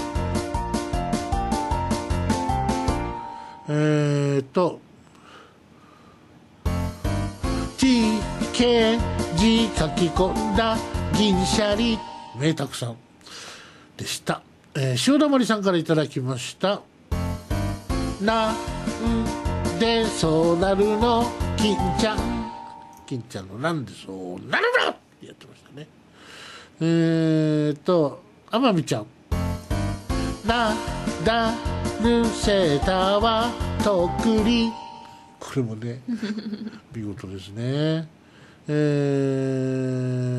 ーキットの神さん。ねじれ鉢巻きのカマキリ。よくわかんないけどなんか凄みを想像すると面白いよね。小仏白山さん。今も営業中玉栗。別に読むのを躊躇したわけじゃないんだけど。11月26まで行きましたね。そうしたら次12月に入りますね。もういよいよ12月のまず3日リクシル、あ、もう本当に最近だね。ね。リクシル行ってみましょう。リクシル、サーキットの神さん。しくじる、ハリハリ仮面ライダーさん。みくびる、フジペイさん。ルクプル懐かしいね。そして熊吉さんよく寝る、これ大事なことですよ。最後は常磐特会さん糸がティッシュ急に詰め込まれたけど糸がティッシュね。そして12月の10日が、はい、麦とホップ僕らのうまさはここにある、これも本当行われたよね。そうですね。あれ麦とホップ僕らのうまさはここにある。アークさんウニとホタテいくらでうまそうな海鮮丼、美味しそう。美味しそうだね。マールモさんラーゲーセールおばちゃん集まりおしもどバーゲンセールね。帽子屋さんハードローク縦乗りしすぎて首痛いなるよね。翌日あるいは翌々日雲時司令坊さん空手チョップ猪木をスカウト力道山常磐特会さん最後です。割とショック近所のコンビニ閉店だ、これ困るよね。ねえ、そうね。12月17日3週目ですね。はい。朝日のサプリディアナチュラ、本当に最近じゃないね。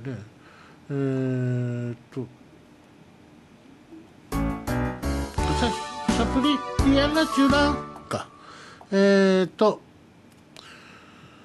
アークさんからいただきました。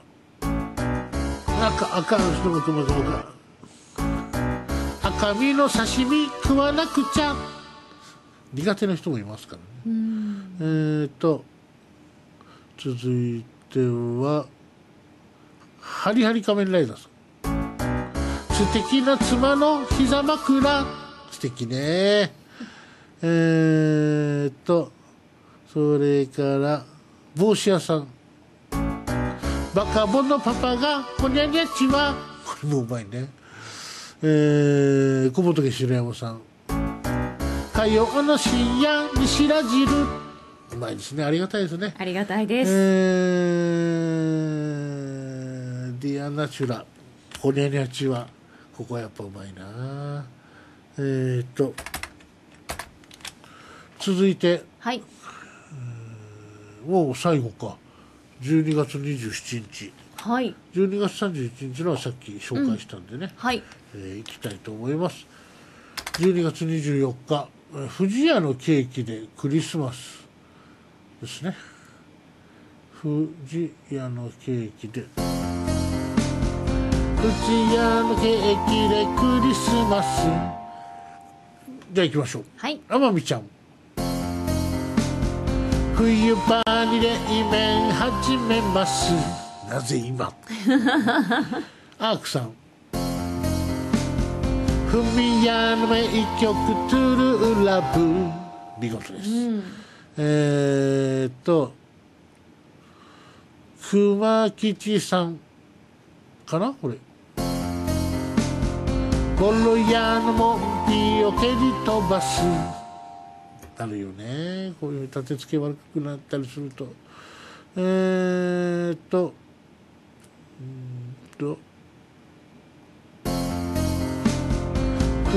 死身のザカさんかなこれ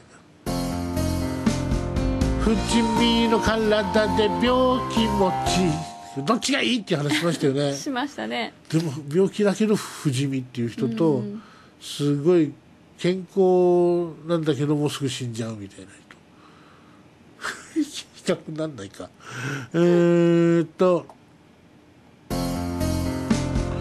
おつまみえいひれピスタチオ帽子屋さんです。はい、最後はハリハリ仮面ライダーさんからいただきました。サッカーゴルフソックス、クジラのステーキを頼みます。これも見事だったな。こんな感じかしらね。これで全部一通り2019年の12月24日まではい発表できましたでね。きましたね。ちょっと MVP がね、どうしていいやら、どうしようかな。ちょっと一曲かけましょうか。はい。元気が出る歌をかけたいけれども、こ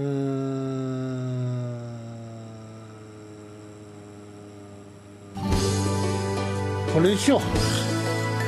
磯っちの曲お送りしましょう。磯優子で魔法を信じる会。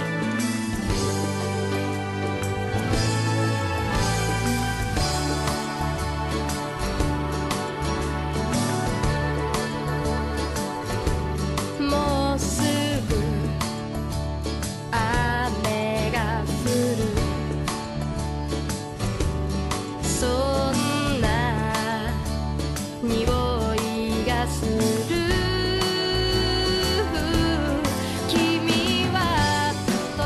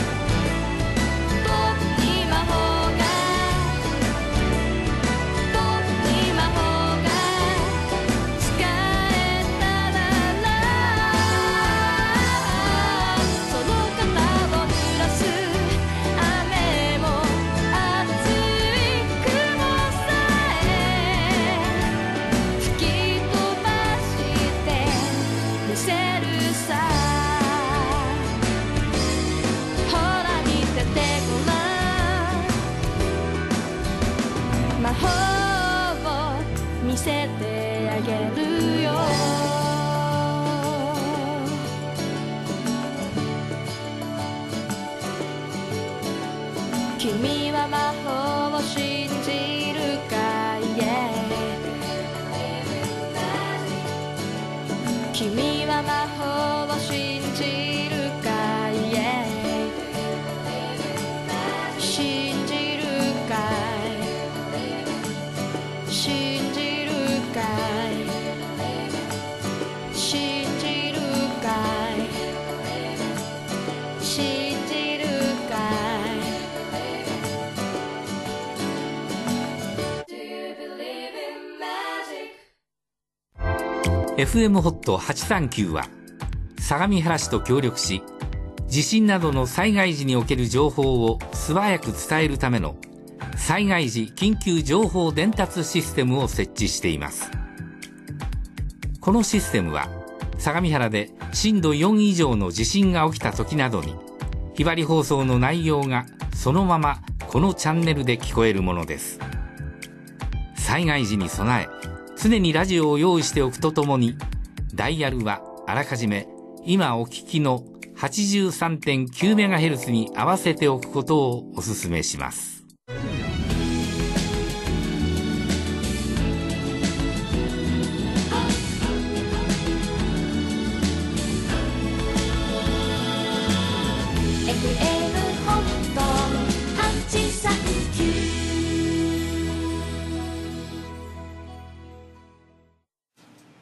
さあ、年間 MVP もちょっと考えつつ、はい、悩んでますね。ちょっといける新コーナーの方行きましょうか、はい、間違えていこうの方行ってみようかな。はい、間違えていこう。はい、じゃあそれではですね、今週の間違えていこうは重心サンダーライガーね。はい、最後の引退後の会見でね、原作があるんだよね。重心サンダーライガー。重心サンダーライガーの。あれ誰だっけ、ライガーのあれ原作って誰だっけ。あの人よ。仮面ライダーの人じゃなかったっけ。違う、デビルマンの人、永井豪さんだ。一緒に最後の記者会見に同席してさ、はい、原作者ってことで、はい、でそこで永井豪さんが最初にこのライガーをプロレスでっていう時に、誰がやってくれるんだろうと思って不安だったんだけれども、最初にこの山田君が手を挙げてくれてですねっつって、山田君だったんだ。ライガーより行っちゃったよ。もういっかっつって最後だしみたいな。山田君って言われるとなんか面白いよね。ちょっとね、そんなライガーに敬意を込めて、はい、間違えていこう、行ってみたいと思います。アークさんからいただきました。重心サンダーライガー、急心同期目マイガー、重心サンダーライガー、入金残高ないから。入金残高ないから残高がなくて入金できるんなら大丈夫よね。石ザブすっとこどっこいしょうさんからいただきました。重心サンダーライガー、珍獣ツチノコハンター。似てる感じがする。なんか栗木田面丸陽介さん、重心サンダーライガー、剛毛アンダーヘア。剛毛はちょっといろいろ困るだろうね。早速小仏城山さん、さすがですね。重心サンダーライガー、新日レスラー山田。山田圭一さんっていう人。そうなんだ。この人だけど細かいフィギュアを作ったりとか、はい、すごいんだよ。プロの技術を持ってんのよ。なんかへえ、すごいの。意外ですね、なんかゴジラとか作ってたり、すごい巨大な、よくできてんだよ、ね、趣味でだからそれ道場があるんで、新日の道場、そこでずっと自分の部屋で作ってる。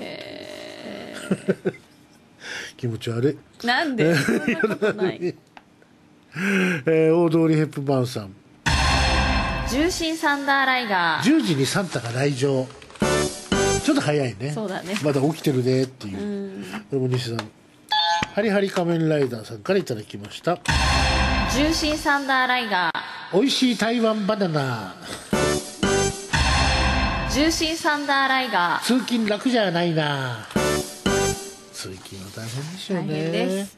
通勤ラッシュとかって本当もうちょっとなんとかなんないのかね。ホットチョコさんからいただきました。重心サンダーライガー。大臣賄賂もらった。重心サンダーライガー。マガジンサンデージャンプ。これはね、みんな名作が載ってましたよね。マガジンサンデージャンプ。あれあともっとあったよね。マガジンサンデージャンプ。あ、でもそこら辺が結構ね、有名どころか有な。名どころだよね。帽子屋さんからいただきました。重心サンダーライガ週2、3回ライダー。バイトなんだ。ー。重心サンダーライガー。 JK3 杯目食うか。結構食ったですよ。重心サンダーライガ母さんピンコジョノイコ。これこれね、じゃないかをジョノイコと読むとえなりかずきっぽくなりますっていうコメントをくれる。仕方がないじゃないかっていう意味のことだよね。そんなアドバイスも。しょうがないじゃないか。そういうことか。リスナム常磐特会さんからいただきました。重心サンダーライガー。満身創痍のチーター。重心サンダーライガー。吸心生薬錠剤。だいぶ違う気がする。重心サンダーライガ追伸あなたはバカだ。ー。どういうこと？その前の文が気になるよね。追伸で急に面白い。あなたはバカだ。リサブフルザブも出ました。サーキットのおかみさんからいただきました。重心サンダーライぴっガちりアンダーアーマー。重心サンダーライガー。デカチンハンラーなんだ。さりげなくやっちゃったけどなんかね。俺に西さんあげるね。帽子屋さんからいただきました。あれ帽子屋さんから読んだのもう読んだわさっき。あれ、2回プリントしたかぶってたの。ということで以上、はいね、皆さん今日この間違えて以降だいぶ盛り上がってきますね。そうですね毎回ねうまいなみんな。ということでそうそうなんか音声が出てないってねずっと言われてるんだけど、動画配信の方がね失礼しました。音声はラジオの方ですいませんけどお楽しみください。もう音声をつなぐの忘れてまして。どうしようかな。ボケましょうタイムはいいきましょうかね。さあそれではボケましょうタイム。これ後でこの動画に音声を載せたらぴったり合うかしら。あリップシンクとかね。あわまあ合わねえよな。栗木田ずら丸陽介さんからいただきました。今回は書き初めあの人がこんなことを書いていた、ね、誰が何を書いていたでしょうかという、テーマです。ちょっと難しいかもしれないですけどね。栗木田ずら丸陽介さん。スピードワゴン井戸田の書き初めにハンバーグ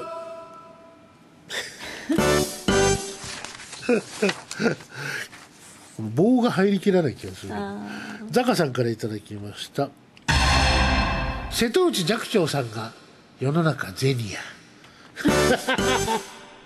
全然煩悩で煩悩丸出しじゃんね。ダンプ松本とブル中野が世界平和。本当ね、なんかブル中野さんなんて昔はいじめられっ子だったなんていうそうなんだ言ってましたからね。ホットチョコさんからいただきました。かおりんの書き初めを除いたら間違えて名前を西かおりと書いていた。かわいい間違いじゃないですか。今日のお題が難しすぎて早々に投稿を諦めたリスナーが1枚目の書き初めに今夜のお題は難題、2枚目の書き初めに来週のお題は何題難題違い難題かけてますねちゃんとね。西さんうまいな。オードリー・ヘップバーンさん、テレビ CM で元貴乃花親方がふるさと納税サイトのフルナビをフルナピと間違えて書いた。その前に実はサトフルと明らかにサイト名を間違えて書いていた。あれなんか間違えちゃったとかこう、はいはいはい小芝居が入るのがちょっといいわよね。ハリハリ仮面ライダーさんからいただきました。書き初めを除いたらあの人があんなことを。王貞治がお菓子のホームラン王を奪還するダボナでなんとかね佐々木助三郎が五郎子私のことを助部さんと呼ばないで。それエマに書きそうだなけどね。手前味噌さんからいただきました。トランプ大統領の書き留めを除いたら世界平和と書いてあった。どの口がっていうやつですよね。トランプ大統領の書き初めを除いたら人類皆平等と書いてあった。どの口がってやつですね。またしても韓国のムン大統領の書き初めを除いたらハングル文字だったので読めなかった。面白い。英語は読めるんだね。英語は読める。そうきたかって感じですね。ね、本当だね。グルザブもうまい。こう前振りにねトランプさんを使うあたりは絶妙ですね。ちょっと時事ネタ多いよね。そうだね。小仏城山さんも鋭いでしょ。はい、これあの人が書き初めこんなこと書いてた。カルロス・ゴーンがちょろいぜ関空とか言ってなんかね新幹線に乗ってからプライベートジェットとかさほんとなんか映画みたいだよね。石田君ねこれもそうだね。常磐特会さんゴーン被告が作業服の格好で逃げるは恥だが役に立つと書いていた。逃げ恥あれでも一番混んでる時期にお正月のそのねこう出たり入ったりっていうのが多い時期をやっぱり狙ってたのかね。ああそうなのかしら。古谷香織がヤンキーが書く漢字でよろしくと書いてある。難しすぎて書けなそう、ね、漢字が難しいもんね字が画数が多いのが好きなんだよ、そうヤンキーは。千田隆さんからいただきました。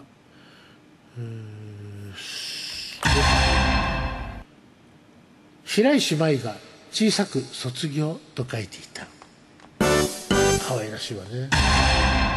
フジモンが小さいさらに小さい字で決別と書いていた。切ないわ切ない悲しい。西田曲げよう。これは時事ネタなのかな。サーキットの神さん白石麻衣さんが坂はしんどい年になったと書いていた。フジモンがタピオカ屋と書いていた。みんな時事ネタね。そうですね。最後はカルロス・ゴーンが、エスパー伊藤と書いていた。似てる。あれでいやあれでだからバッグに入ったわけですよ。ああそういうことか、ね、体を丸めてっていうこれも時事ネタなのかな。替え歌やっとかないといけませんね。そうですね。替え歌紹介しきれてないやつ。今週の替え歌はレイクがあるさ国木田面丸陽介さんジェイク島袋さんジェイク島袋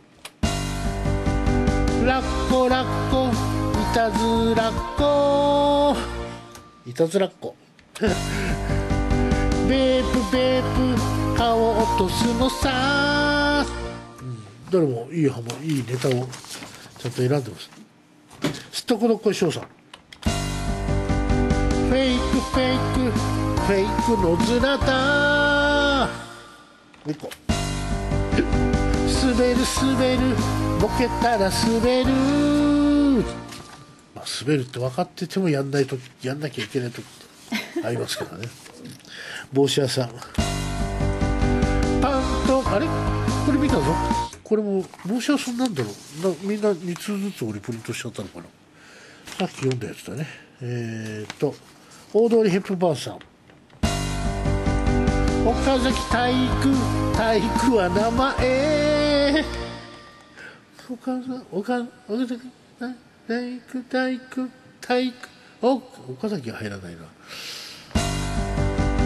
バイク乗って福生へ行くよ待ってます。今度ね暖かくなったらねって。そうだね西さん、最後はハリハリ仮面ライダーさん、債務が浄化といこう。大工を歌う。大工を歌う年末年始に歌うのって日本だけの風習みたいです。そうなんだ。意外とね。へー。ということで、はい、まあこれレギュラーはまたいけるから、はい、どうしようかな。どの順でいこうかな。発表もしないといけないんですね。とりあえず来週の替え歌、はい、久しぶりに短い替え歌で、エクスペディアまた歌うの大変そうな。エクスペディアね。はい。どうしよう。ちょっと西成くじ来たやついろいろ紹介しようかな。先週募集しました。ハリハリ仮面ライダーさんはね、基地とかそういうのは書いてないんだけど、何か劇的なことが起こりそう、それに備えて心の準備をしておきましょうとか、苦手だ嫌いだった食べ物が大好物になるでしょうとか、これは読まなかったんだっけ。すずねちゃんの基地会いたい人に会えるかも。常磐特会さんは大吉、今年1年素晴らしい年になるとは思います。本当におめでとうございます。ただこんなラジオを聞いているようでは運勢ダウンです。せめてテレフォン人生相談あたりを聞くようにしましょう。このまま西ラジオを聞いてると明日の朝おせちの数の子がたくあんに変わってしまいますよ。何それこれはうまいね。でもね、イゴールヒロちゃんちーさんはね、末吉っていうおみくじ、東京オリンピックのチケット抽選に全て外れる。だけど浮いたお金でフッサベースボックスに行ける。結果ちょっといいみたいな。ザカさんは24番中吉って勝手に番号もつけてる。番号書いてる人結構いたねあ、本当。電車で美人の隣に座れるがすぐに別の席に移動されて代わりに変な人が隣に座ってくるでしょう電車ではありがちだよね。そうだね、入れ替わりあるからね。それから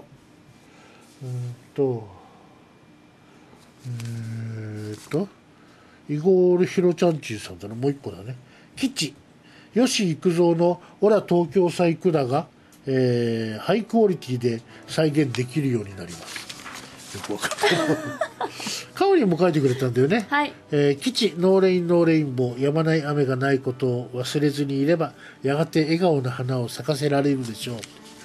自分の歌詞からそのまま抜くっ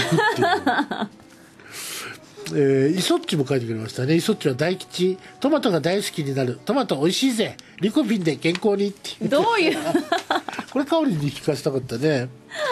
ストコドッコイショウさんは大吉、839番大吉。今年も西ラジに投稿するとかなりの確率で西ダブ風ガブがもらえる、確率高い方ですからね。うちつさん、大吉、ゴーンさんと海外旅行に行けるでしょう悪大川さんも送ってくれたんだね。49番大吉、七福神で唯一の女性弁財天だっけとで知り合い仲良くなって良い思いができたが、しかしそれを知った残りの6人にフルボッコにされた。結構これはあとは読んだやつか大体ね。あとミュージコちゃんのもね先週も読んだけど、大吉、今まで努力頑張ってもできなかったことは急にできるようになりますという、ね。はい。その他は先週ね読んだやつばっかりだったんで、はい、本当に皆さんご協力ありがとうございました。普通歌もいくつかあるんですけど、先に発表するか。はい。まずねちょっと全部の MVP はね、全部はちょっと決めきれなかった。今ね、はい、1234567 個になっちゃってる10個ぐらいにしちゃおうかなと思って、これは4よりも後で、ネット上で発表しようかな。で、はい、投稿者の MVP なんだけど、はい、回数が集計してあるんですね。MVP 数の獲得数ですよ。はい、10位からいくか。はい、去年1年間の投稿です。10位というか9位が2人いてね、はい、すごい。アークさんと天海ちゃんが9位、はい、どちらも10回、マールモさんが11回で8位、はい、ハリハリ仮面ライダーさんが14回で7位、サーキットの神さん15回で6位、常磐特会さん17回で5位、はい、で第4位が熊吉さん、はい、20回、第3位が帽子屋さん23回、先週のも入れてね、そして、第2位が塩だまりさん29回、はい、そして栄えある2019年年間 MVP 大賞、最多 MVP 獲得者小仏白山さん32回。すごいおめでとうございます。おめでとうございます。本当にありがとうございます。面白い歌を、その他ね10位以下もね、大通りヘップバーさん、すっとこどっこい翔さん、うちつさん、ザガさん、江南区のさとしさん、藤平さん、続いております。本当にありがとうございます。いつもありがとうございます。皆さんのおかげでこうやって楽しい放送がお送りできてるわけでございます。一つ2020年も皆さんのお力をお借りしてさらにね、面白い番組作っていこうと思います。ちなみにですけれども、大体その辺の人たちが年間 MVP 獲得者に、なっていきます。なるほど。小仏白山さん、天海ちゃん、すっとこどっこい翔さん、うちつさん、塩だまりさん、ハリハリ仮面ライダーさん、大通りヘップバーンさん、江南区のさとしさん、といった方たちの作品が連なっておりますので、これはホームページ上とかそういったところでねちょっと発表しようと思いますので、ご紹介したいと思います。そちらの方もぜひチェックしてください。来週ちょっとね全部歌えればいいかなと思うんですけど、ちょっと今これまたオケを探しながらやってるとねちょっと大変だね。ちょっと大変そうなので、時間内に収まらなそうです。大体そのぐらいの10人ぐらいの方に年間 MVP 差し上げたいと思います。引き続きシールくださいという方、ステッカーくださいという方もね、連絡ください。これ今から間もなく出来上がる予定に、制作に入る予定に制作させてもらえそうな感じになりそうな、よくわからないのよくわかんないのどういうちゃんと作りますから、ぜひ皆さんそちらの方も応募してください、ということで西ラジ今年もどうぞ一つよろしくお願いします。また来週、来週は1月、もうでも成人式の直後なんだね。そうですね、もうお正月気分もこの辺で終わらせないといけませんね。というわけで西ラジまた来週です。来週は14日ですね、成人式の直後になりますので、またその辺もネタに絡んでいくと思います。西ラジまた来週、お相手は西健二と古谷香織でした。それでは皆さんおやすみなさい。ありがとうございました。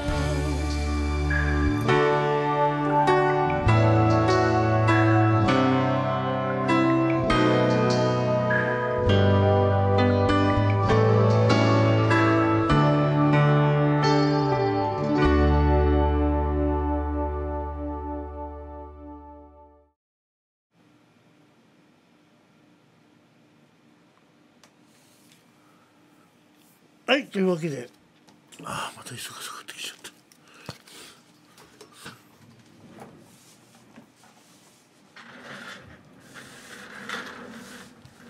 はい、ありがとうございました。配信をご覧いただいた皆さん、音がね出てなかったみたいですいませんでした。ラジオの方で聞いていただけたでしょうか。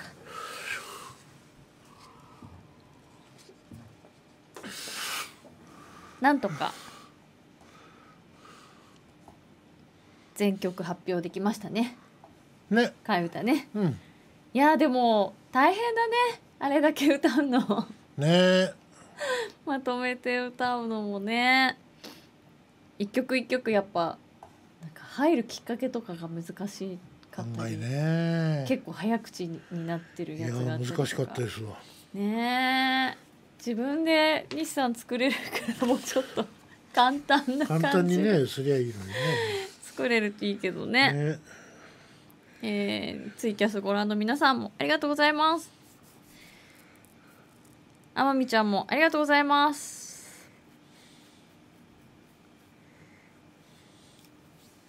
今日はツイキャスと YouTube ライブと、はい、ユーストリームユーストリーム2020年もユーストリーム見られるのね。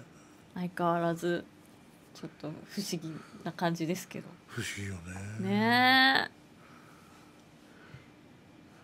さあじゃあ今週の替え歌の MVP も決めなきゃいけないんだね。そうなのよ。いっぱいあるね、やることがね。ちょっと今両方決めようと。うん。ちょっと待ってね、どっち先にしようかな。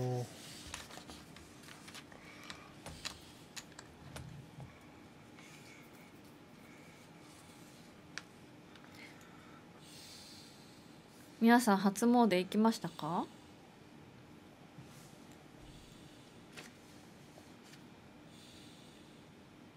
すっとこどこいしょうさんが松陰神社かな、世田谷のって書いてくれてますけど、まさにそうですね。毎年あれ俺松陰神社って言わなかった？あれ言ったっけ毎年ね松陰神社行っております。なんか3日だったけどなんかそんなにすごい混んでる感じじゃなかったですね、うん、やっぱ時間帯が良かったのかな。そうだね。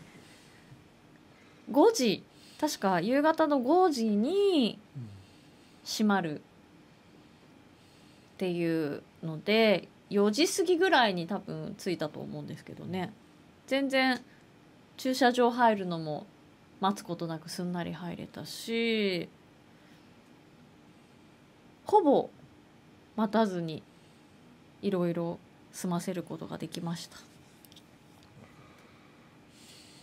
なんかいつもねちょっと三が日とかを避けて人がすく頃行こうみたいな感じで6日7日とか下手したらもうなんか1月中に行けばいいかなみたいな感じで行ったりすることが多かったんですけど、ね、なんとなく年の初めに初詣できるともうなんかちょっと安心ですよね。そうだね。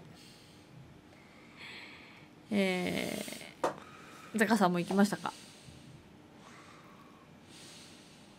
ね、西ラジリスナーの当選率の高さびっくりでしたね。本当ね。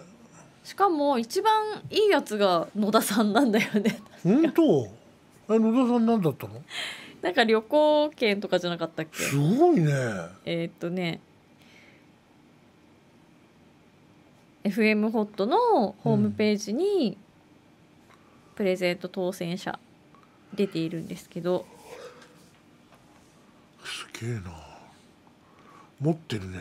ね、箱根温泉無料ペア招待券1名様が野田さんで2番目にいいやつがザカさんだよね。天然温泉なんて読むのかな、湯花楽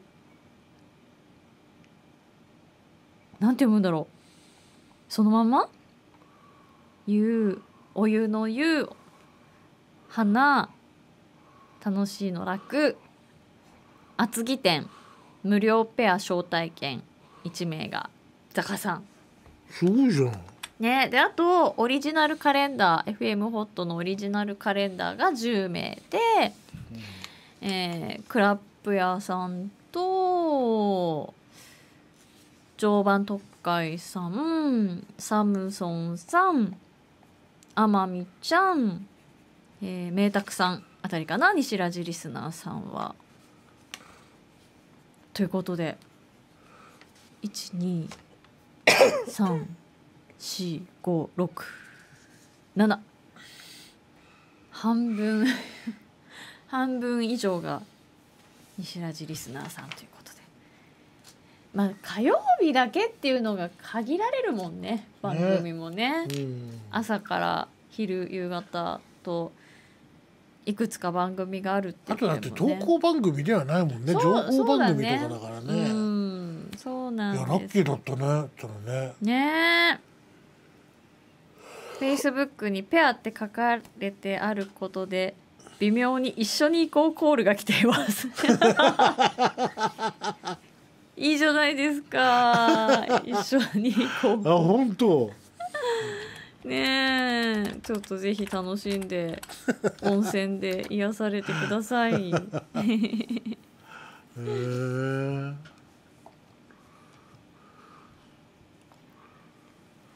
今年はね、おみくじ私は小吉でした。日産大吉だったね。そうなのよ。なんかでもさ、私も小吉ではあるんですけど、書いてあることが意外となんかなんだろう、それっぽい感じのことが多くて、いろいろ。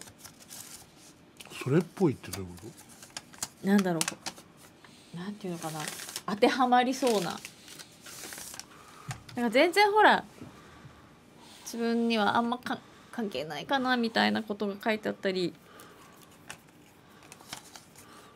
することもあるけど、なんかそうだなそうだなって思うようなことがいっぱい書いてあって、時々ちょっと見返しながら一年過ごそうかななんて思いました。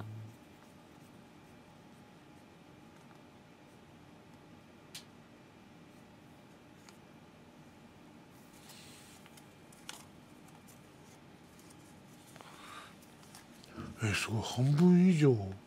あ、今見てるんですか？にしらじ。まあ他の番組でね送った人もいるんだろうけど、あ、そう。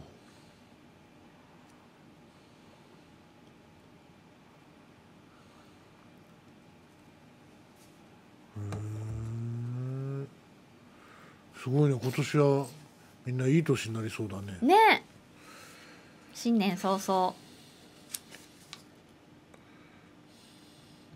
ちょっとざっと紹介しちゃうね、年間の MVP。はい、まずは年間の MVP。 ちょっと音まで流さずにいこうから、音できれば流したいか。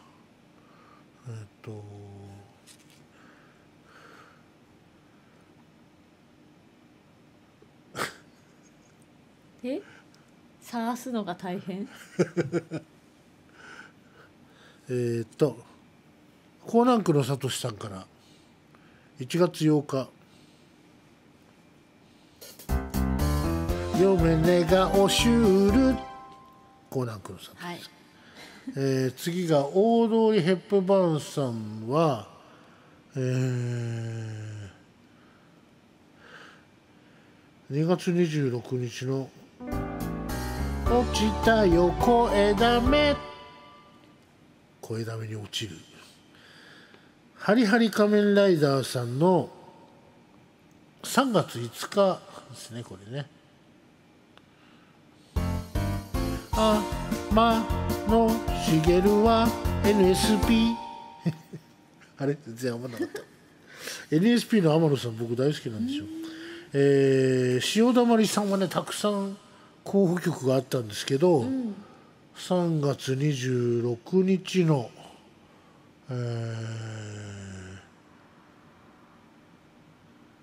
こちらにしました。なんか大変なことになっちゃった。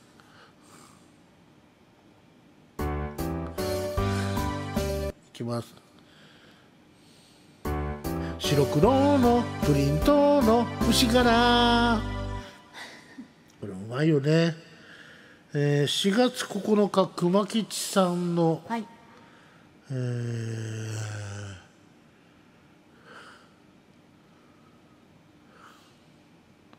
難しいなこれ、できるかな。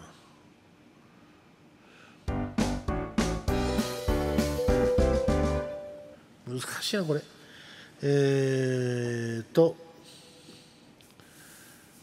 熊吉さん4月9日の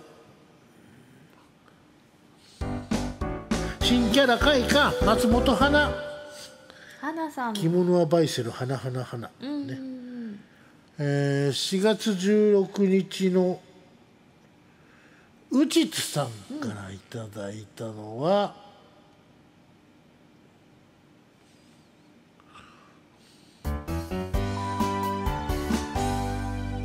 二段熟カレーね、ここから肥満飲むカレー、うちつさんカレーは飲み物ねっていうやつは大体肥満だよねですっとこどっこいしょうさんのさっきも出てたけど、さっきも紹介したばかりですけど、迷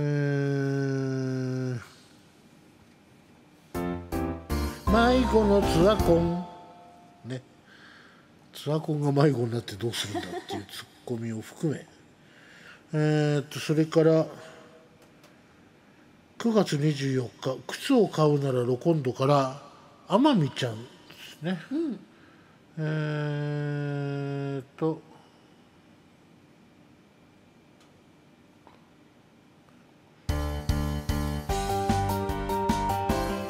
靴を買うならロコンド社交辞令のまた今度、これが好きだったんだよな。また今度、ね、AGA 相談の銀栗11月26日これが小仏白山さん優秀な作品がいっぱいある中で、今も営業中玉栗なぜこれが選ばれるっていう帽子屋さんの、これは12月17日ディアナチュラからディアナチュラバカボンのパパがこにゃにゃちはこの辺ですね、この後これで今10個、はい、おめでとうございます。おめでとうございます。本当はもっとねもっと候補的にはもう20近くあるんで、でも一人に一つずつね行きたいじゃないですか。なんかそうですね。そう思うとこんな感じになりました。はい、じゃあ今度は今日の MVP を決めます。はい、お願いします。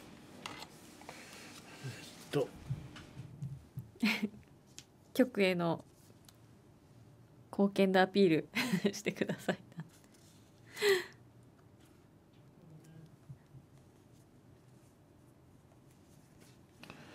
ね、でも西ラジが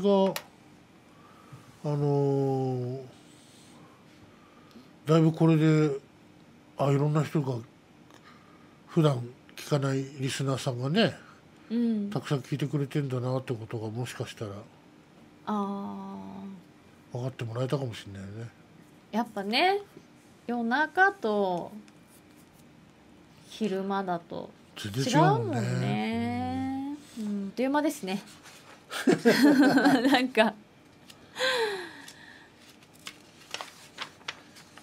1週間ぐらいあるから今年のお正月休みは長いと思ったけど意外と終わると早いね。本当にあれもやれるこれもやれるって思っていたのに全然やれていない現実っていう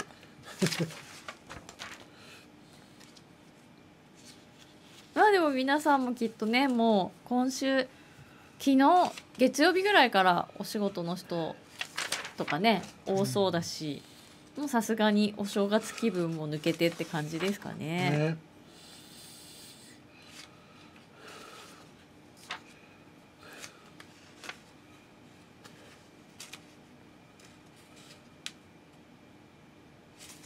久しぶりにね、金曜日も3日の日はお休みをいただいたので。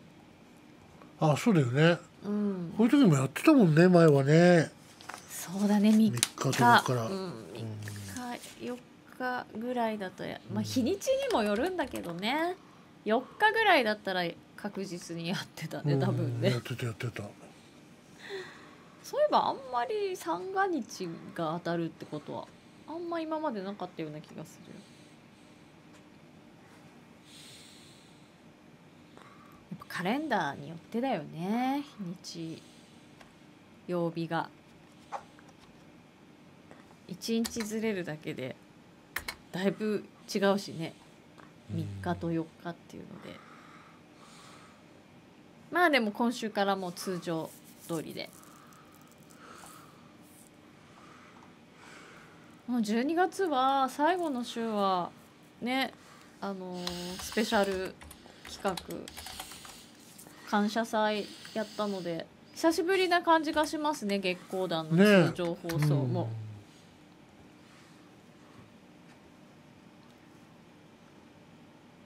まだ全然メッセージテーマとかは決まってないんですけど、今週の月光団の共通テーマは2020っていうことなので、なんかそれに関連したメッセージテーマにしようと思います。そして新年最初ゲストが来てくださることになっていて、藤沢で活動しているガールズバンドチロルの3人組が来てくれるそうです。ちょっとね楽しみです。藤沢って言ったらね、私も藤沢出身なのでね、そんな話もできるかなって思っています。あとはライブも今度の日曜日から私も歌い始め、1月12日の日曜日が、ガトスっていうね、女性ボーカルと男性ギターの2人組のユニットと久しぶりに、一緒にライブやらせていただきます。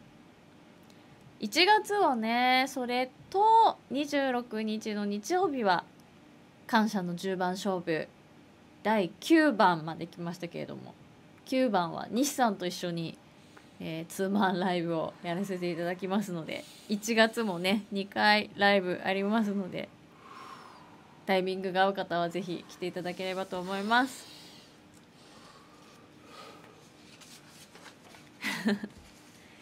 2020年一番ベリーショートが似合うのはかおりんか富永愛さんだね。こんな感じでどう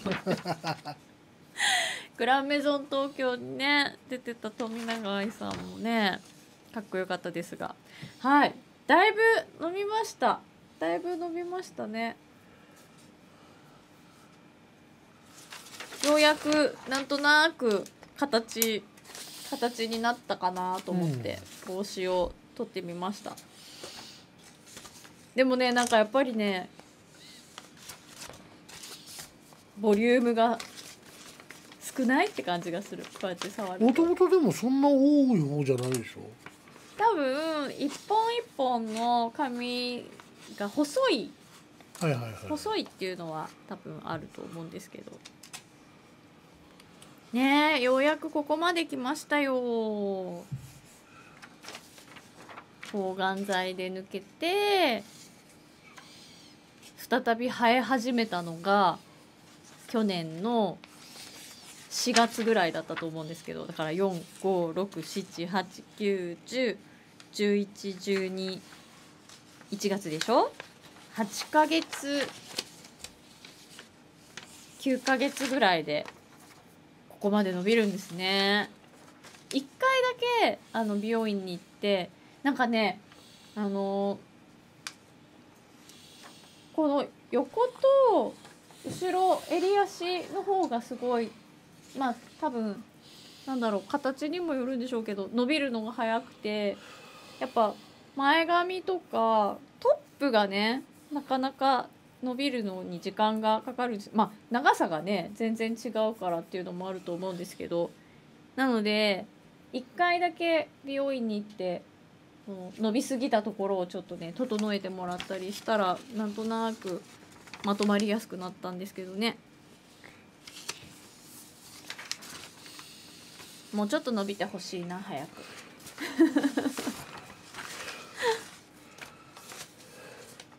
よし。塩かけさんこんばんは。 YouTube ライブの方から来てくださったんですね。 MVP。はい。ザカさん。はい。レノンレン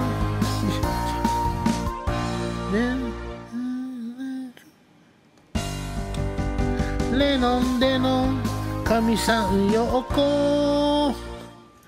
なんか知らないけどカオリンがハマってた。レノンね。なんだと思ったの？レオンとかなんかちょっと違う言葉にレオ聞こえて。ンレオンだと思って。うん。あーレノンかと思って、ジョン・レノンかって途中で気がついた。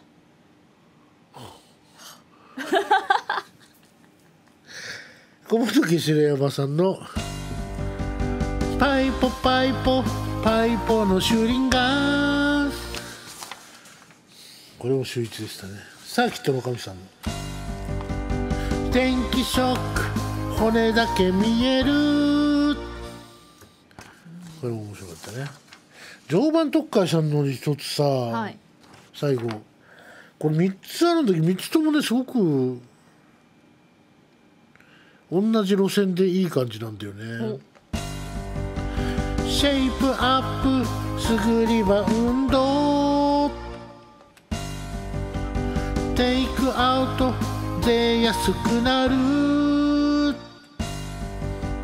メイクアップ濃すぎるおばちゃん、どれだろう。この3つなんだけどみんなどうかな。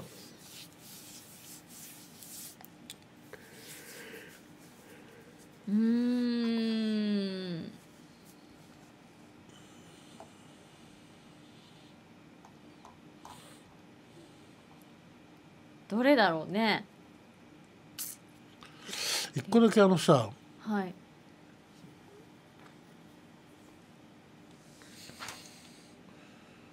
リバウンドかなってレイコケイコ、うん、さとみがアラサーみたいなやつだったじゃん。はいはいはい。レイコさえ教えてくれれば漢字書いてあったりするんですか？ひらがなでレイコな。全部？稽古は？稽古も？漢字。景色の景。北川景子。北川景子じゃないかなって。レイコって誰だろうね。レイコっている？誰か。大原レイコです。ひらがなだもんね。ね。そしたら加藤レイコ。加藤レイコさんかな。今加藤いくつよ。でもなんか好きな女優さんを並べただけかもしれないし。でもアラサーではないでしょもう。そうだね。アラサーではないね。50歳やないかい。アラフィフだね。レイコって誰だろう、ね。でも今でも綺麗やな。整形とかしてんのかなやっぱり。なんでよ。してないわよきっと。本名横尾房江っていうんだね。そうなんだ。横尾房毛みたいだね。はい。なんだろう、みんな誰かピンときた人いる？レイコさん。最近のアラサーレイコさん誰かいるかな。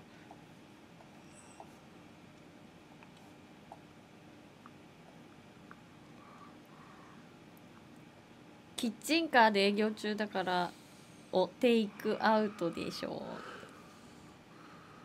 う。アイスコーヒーかもよ。アイスコーヒー？レイコ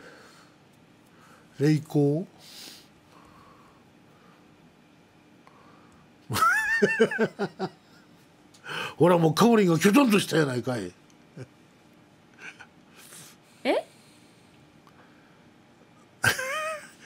冷やしたコーヒーのことをレイコーって喫茶店で言ったりしない？アイスコーヒー頼むとき。言わないって言われてるで。言うの？何これ。結果天海ちゃんが滑った感じになる。氷のせいで。言う人は言うの？霊光って。ほらほら関西で霊光。そうなの？知らなかった。やっぱりみんな大原霊子なんだな。でもそうしたら漢字の霊子でしょ。そうだね。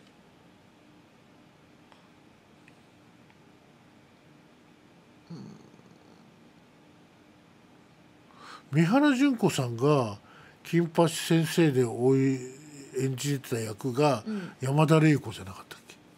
そんな役名で言われてもきょとんには慣れてますって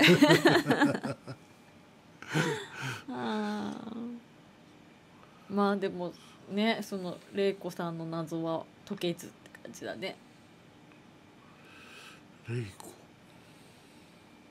あの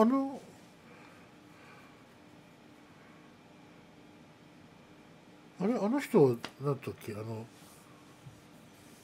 どの人？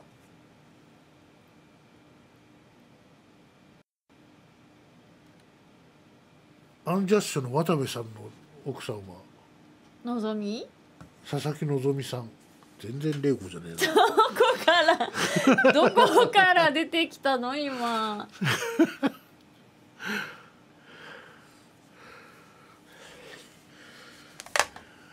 まさか大英ドラマでおなじみの田島玲子。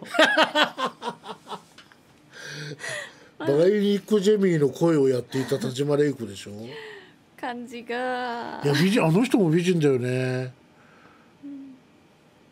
当時はあんまりそういう声優さんとかあんまりね、今みたいな人気じゃなかったけど。玲子といえば誰なんでしょうね。玲子。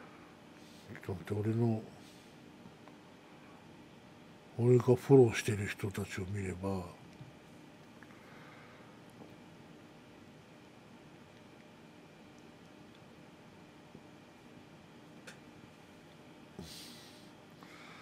でもこんだけみんながピンときてないってことはさ、ね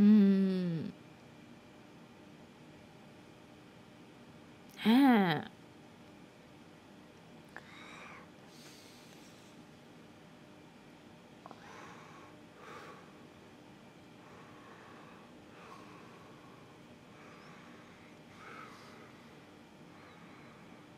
玲子。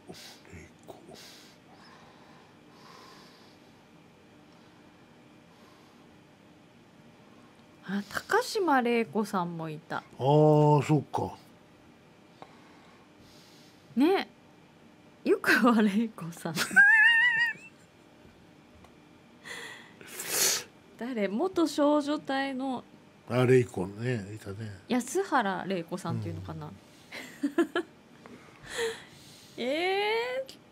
でもなんかそれだねっていう感じじゃないよね。ないね。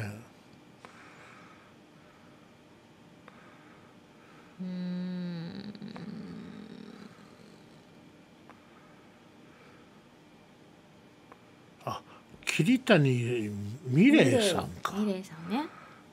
美玲子だったらね。美玲子。玲子かなって思うけど。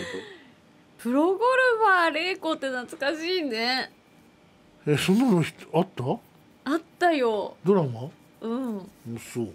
安永愛さんだっけ？見てた。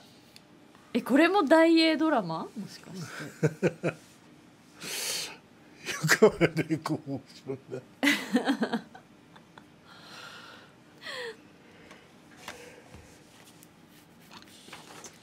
で、それで常磐東海さんのはどれにしようか。リバウンド？テイクアウト？忘れちゃった。リバウンドかな、じゃあ。シェイプアップすぐリバウンド。白鳥玲子。これ全部歌ったっけ？全部歌ったね。はい、じゃあこの4つ。はい。シェイプアップすぐリバウンド常磐特会サーキットの神さん電気ショック骨だけ見える大竹白山さんパイプパイプパイプの修理官、ザカさんのレノンレノンかみさんようこ。はい、おめでとうございます。ありがとうございます。じゃあ玲子の謎は謎のままっていうことでね、あこれだねっていうのないもんね。阿川玲子、阿川沢子じゃなくて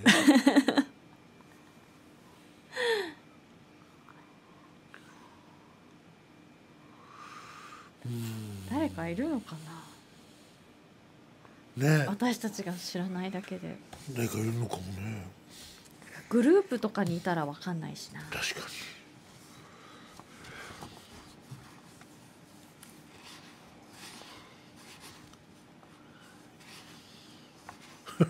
アトミックのお坊さんが面白いのくれたの、大晦日の西ラジ夢うつつで聞きました、お疲れ様でしたっていう、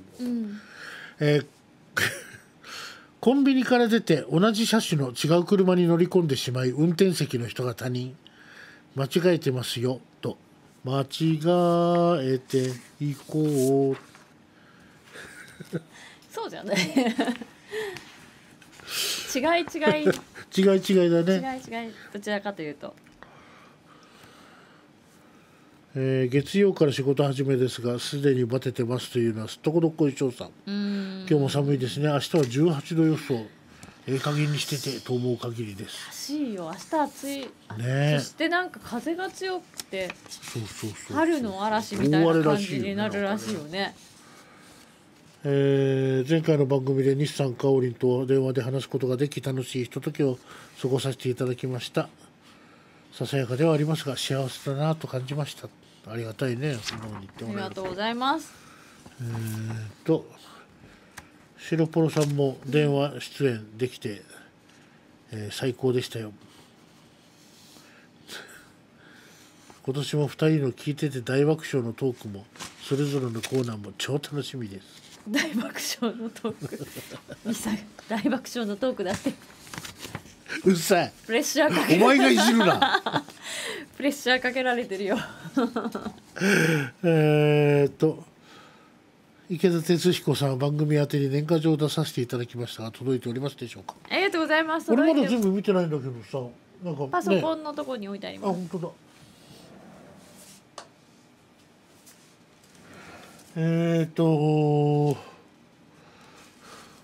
殿岡さんからいただきましたね。ありがとうございます名前を言うそれから池田哲彦さん、来てますね。あ、それぞれ古谷香織さんと西さんに、別々で来てたりする、ね、わざわざありがとうございます。本当にいつかまた福生の店にもってお待ちしてます。紅茶さん、白ポロさんも最高の笑顔とトークに癒されてますっていう、ラジオネームかっこ白ポロ丸かっこ閉じる J、 どういうことやねんありがとうございます。皆さんありがとうございます。あ、千田高さんからはベースボックスに届いております。はいはいはい、ありがとうございます。家族写真のね、年賀状ありがとうございました。先週は番組に電話出演させていただきありがとうございました。電話がてっちゃんね、電話が鳴った時はちょうど埼玉県からの帰り道で、圏央道の厚木パーキングエリアで休憩しながら横になっていて寝落ちする直前でした。お、ギリギリだったね。今日はタクシーの車内で拝聴です。厚木パーキングエリアに確か浪江焼きそばあったんだよな。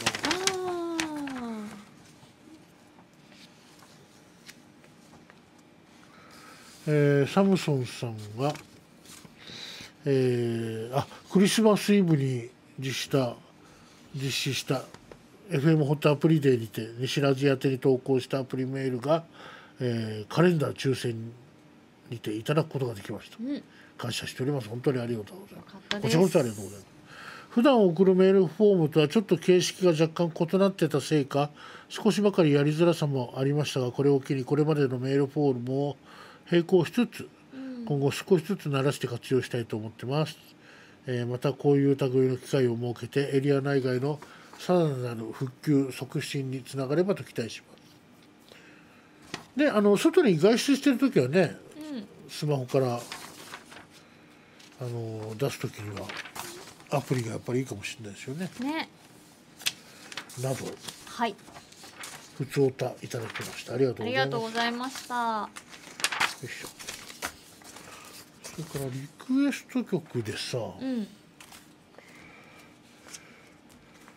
これでもかけていこうね。なんかね。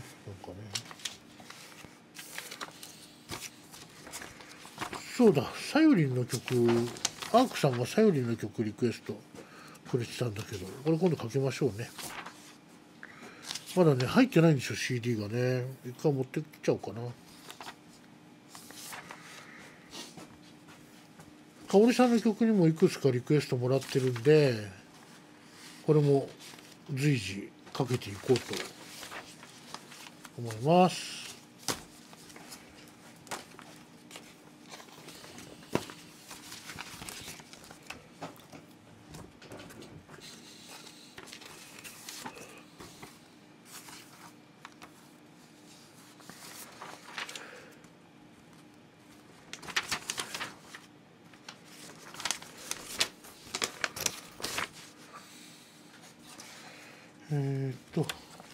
今年の3択奄美ロケと聞いてみたら濁った海で微妙だった。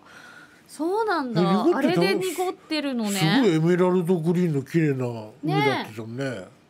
マジでやっぱりちょっと海が荒れたりすると違うのかね。少し濁ったりするのかね。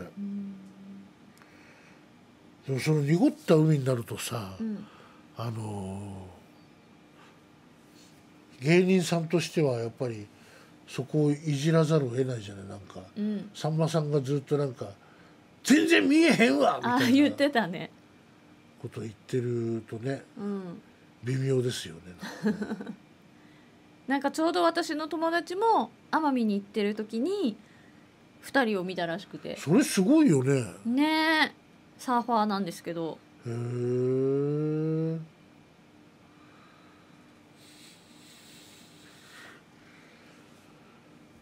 2人が来たら大騒ぎでしょうね、きっとね。本当だよね。よし、これとで来週紹介する分はこれでいいかな。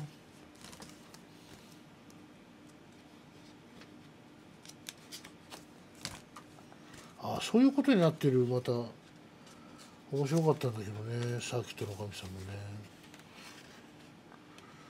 来週ですね。来週だね。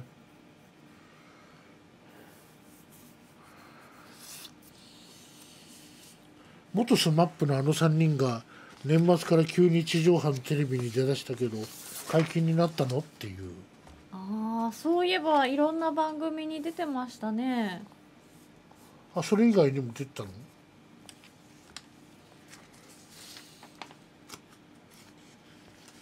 今日も出てた。本当？スッキリに。いやでもね、なんかやっぱり誰かが解禁しないと出らんないもんなのかね。ねえ、そういうもんなんですかね。いやでもいいことですよね。嬉しいですよね。みんなの姿を見られて、いつかそれでまたね5人の姿見られたらいいよね。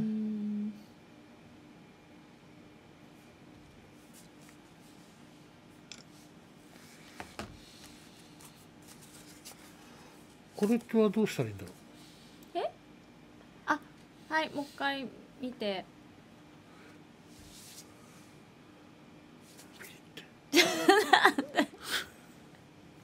別になんで私がいつも破り捨ててるみたいな言い方やめてください。ちゃんと、はい、大丈夫です、はい、大丈夫だそうです。よくわかんないけど問題ないです。よし、これででも年末お正月のあとステッカーだけね、そうだね、用意できれば。はい、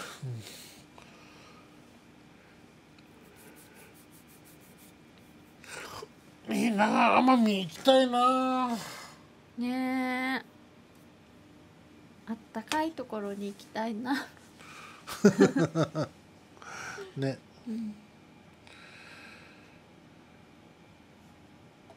じゃあ明日は皆さん20度ぐらいまで暖かくなって、夜は寒いらしいんでね、寒暖の差にね、体調崩さないように気をつけてください。気をつけてください。明日からフッサベースボックスもオープンですね。西さんがどこ見てるのフッサもよろしくお願いします、よろしくお願いします。明日からやります。何なんだって。明日はい、明日午後6時からはいしたいと思います。なんてあってなんでそこに濁すの。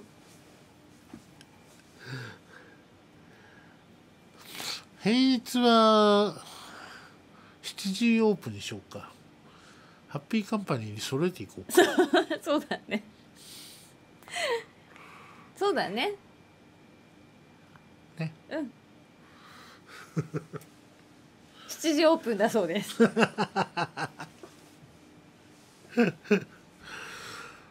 もう本当に疲れが取れなくてね、嫌になっちゃうよね。そういう年齢なんですかね。本当ね。来週の替え歌はエクスペディアです。はい、歌いにくそうね。エクスペディア。明日は来週はレイク。違うこれで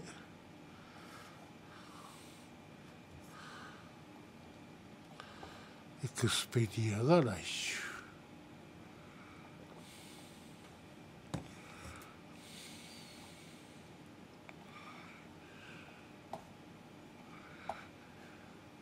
保存。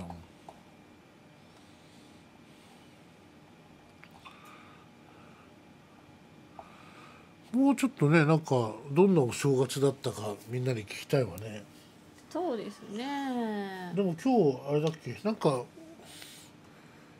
もう月光談のテーマでそういう感じのことを、どんなお正月でしたみたいなのを書いてる人がいたよね。明日の明日か月光談ブルーが今年のお正月どう過ごしてましたかみたいな、はい感じです。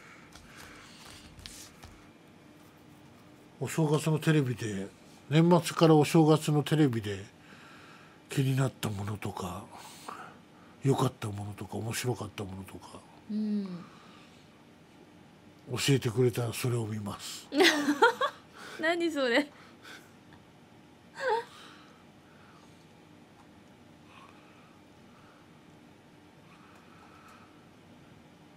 レイコ誰だろうちょっとモヤモヤしたまんまですがね。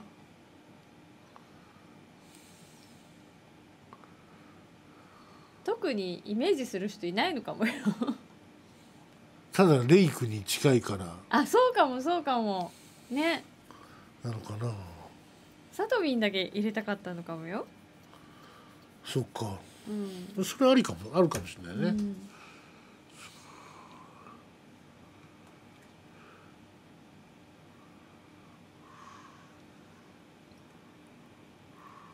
ツイキャス終わりますか。そうですね、あと1分ぐらいはいでそれでは30分になるかな。終わろうと思います。はい、今年もどうぞよろしくおよろしくお願願いしいしますますね。なんとか体力の続く限り頑張ってみようかと思います。はい、アクさんもありがとうございます。ありがとうございました。すごいですよね。アクさんなんか今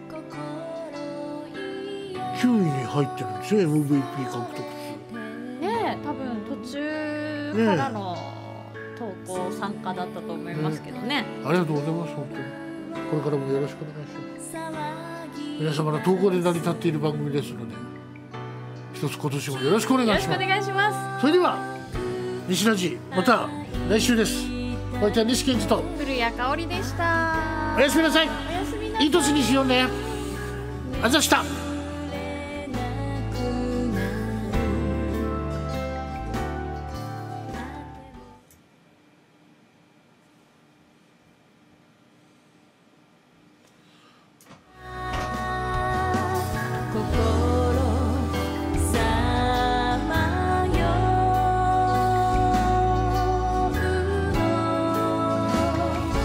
トの神様起きてんのかな。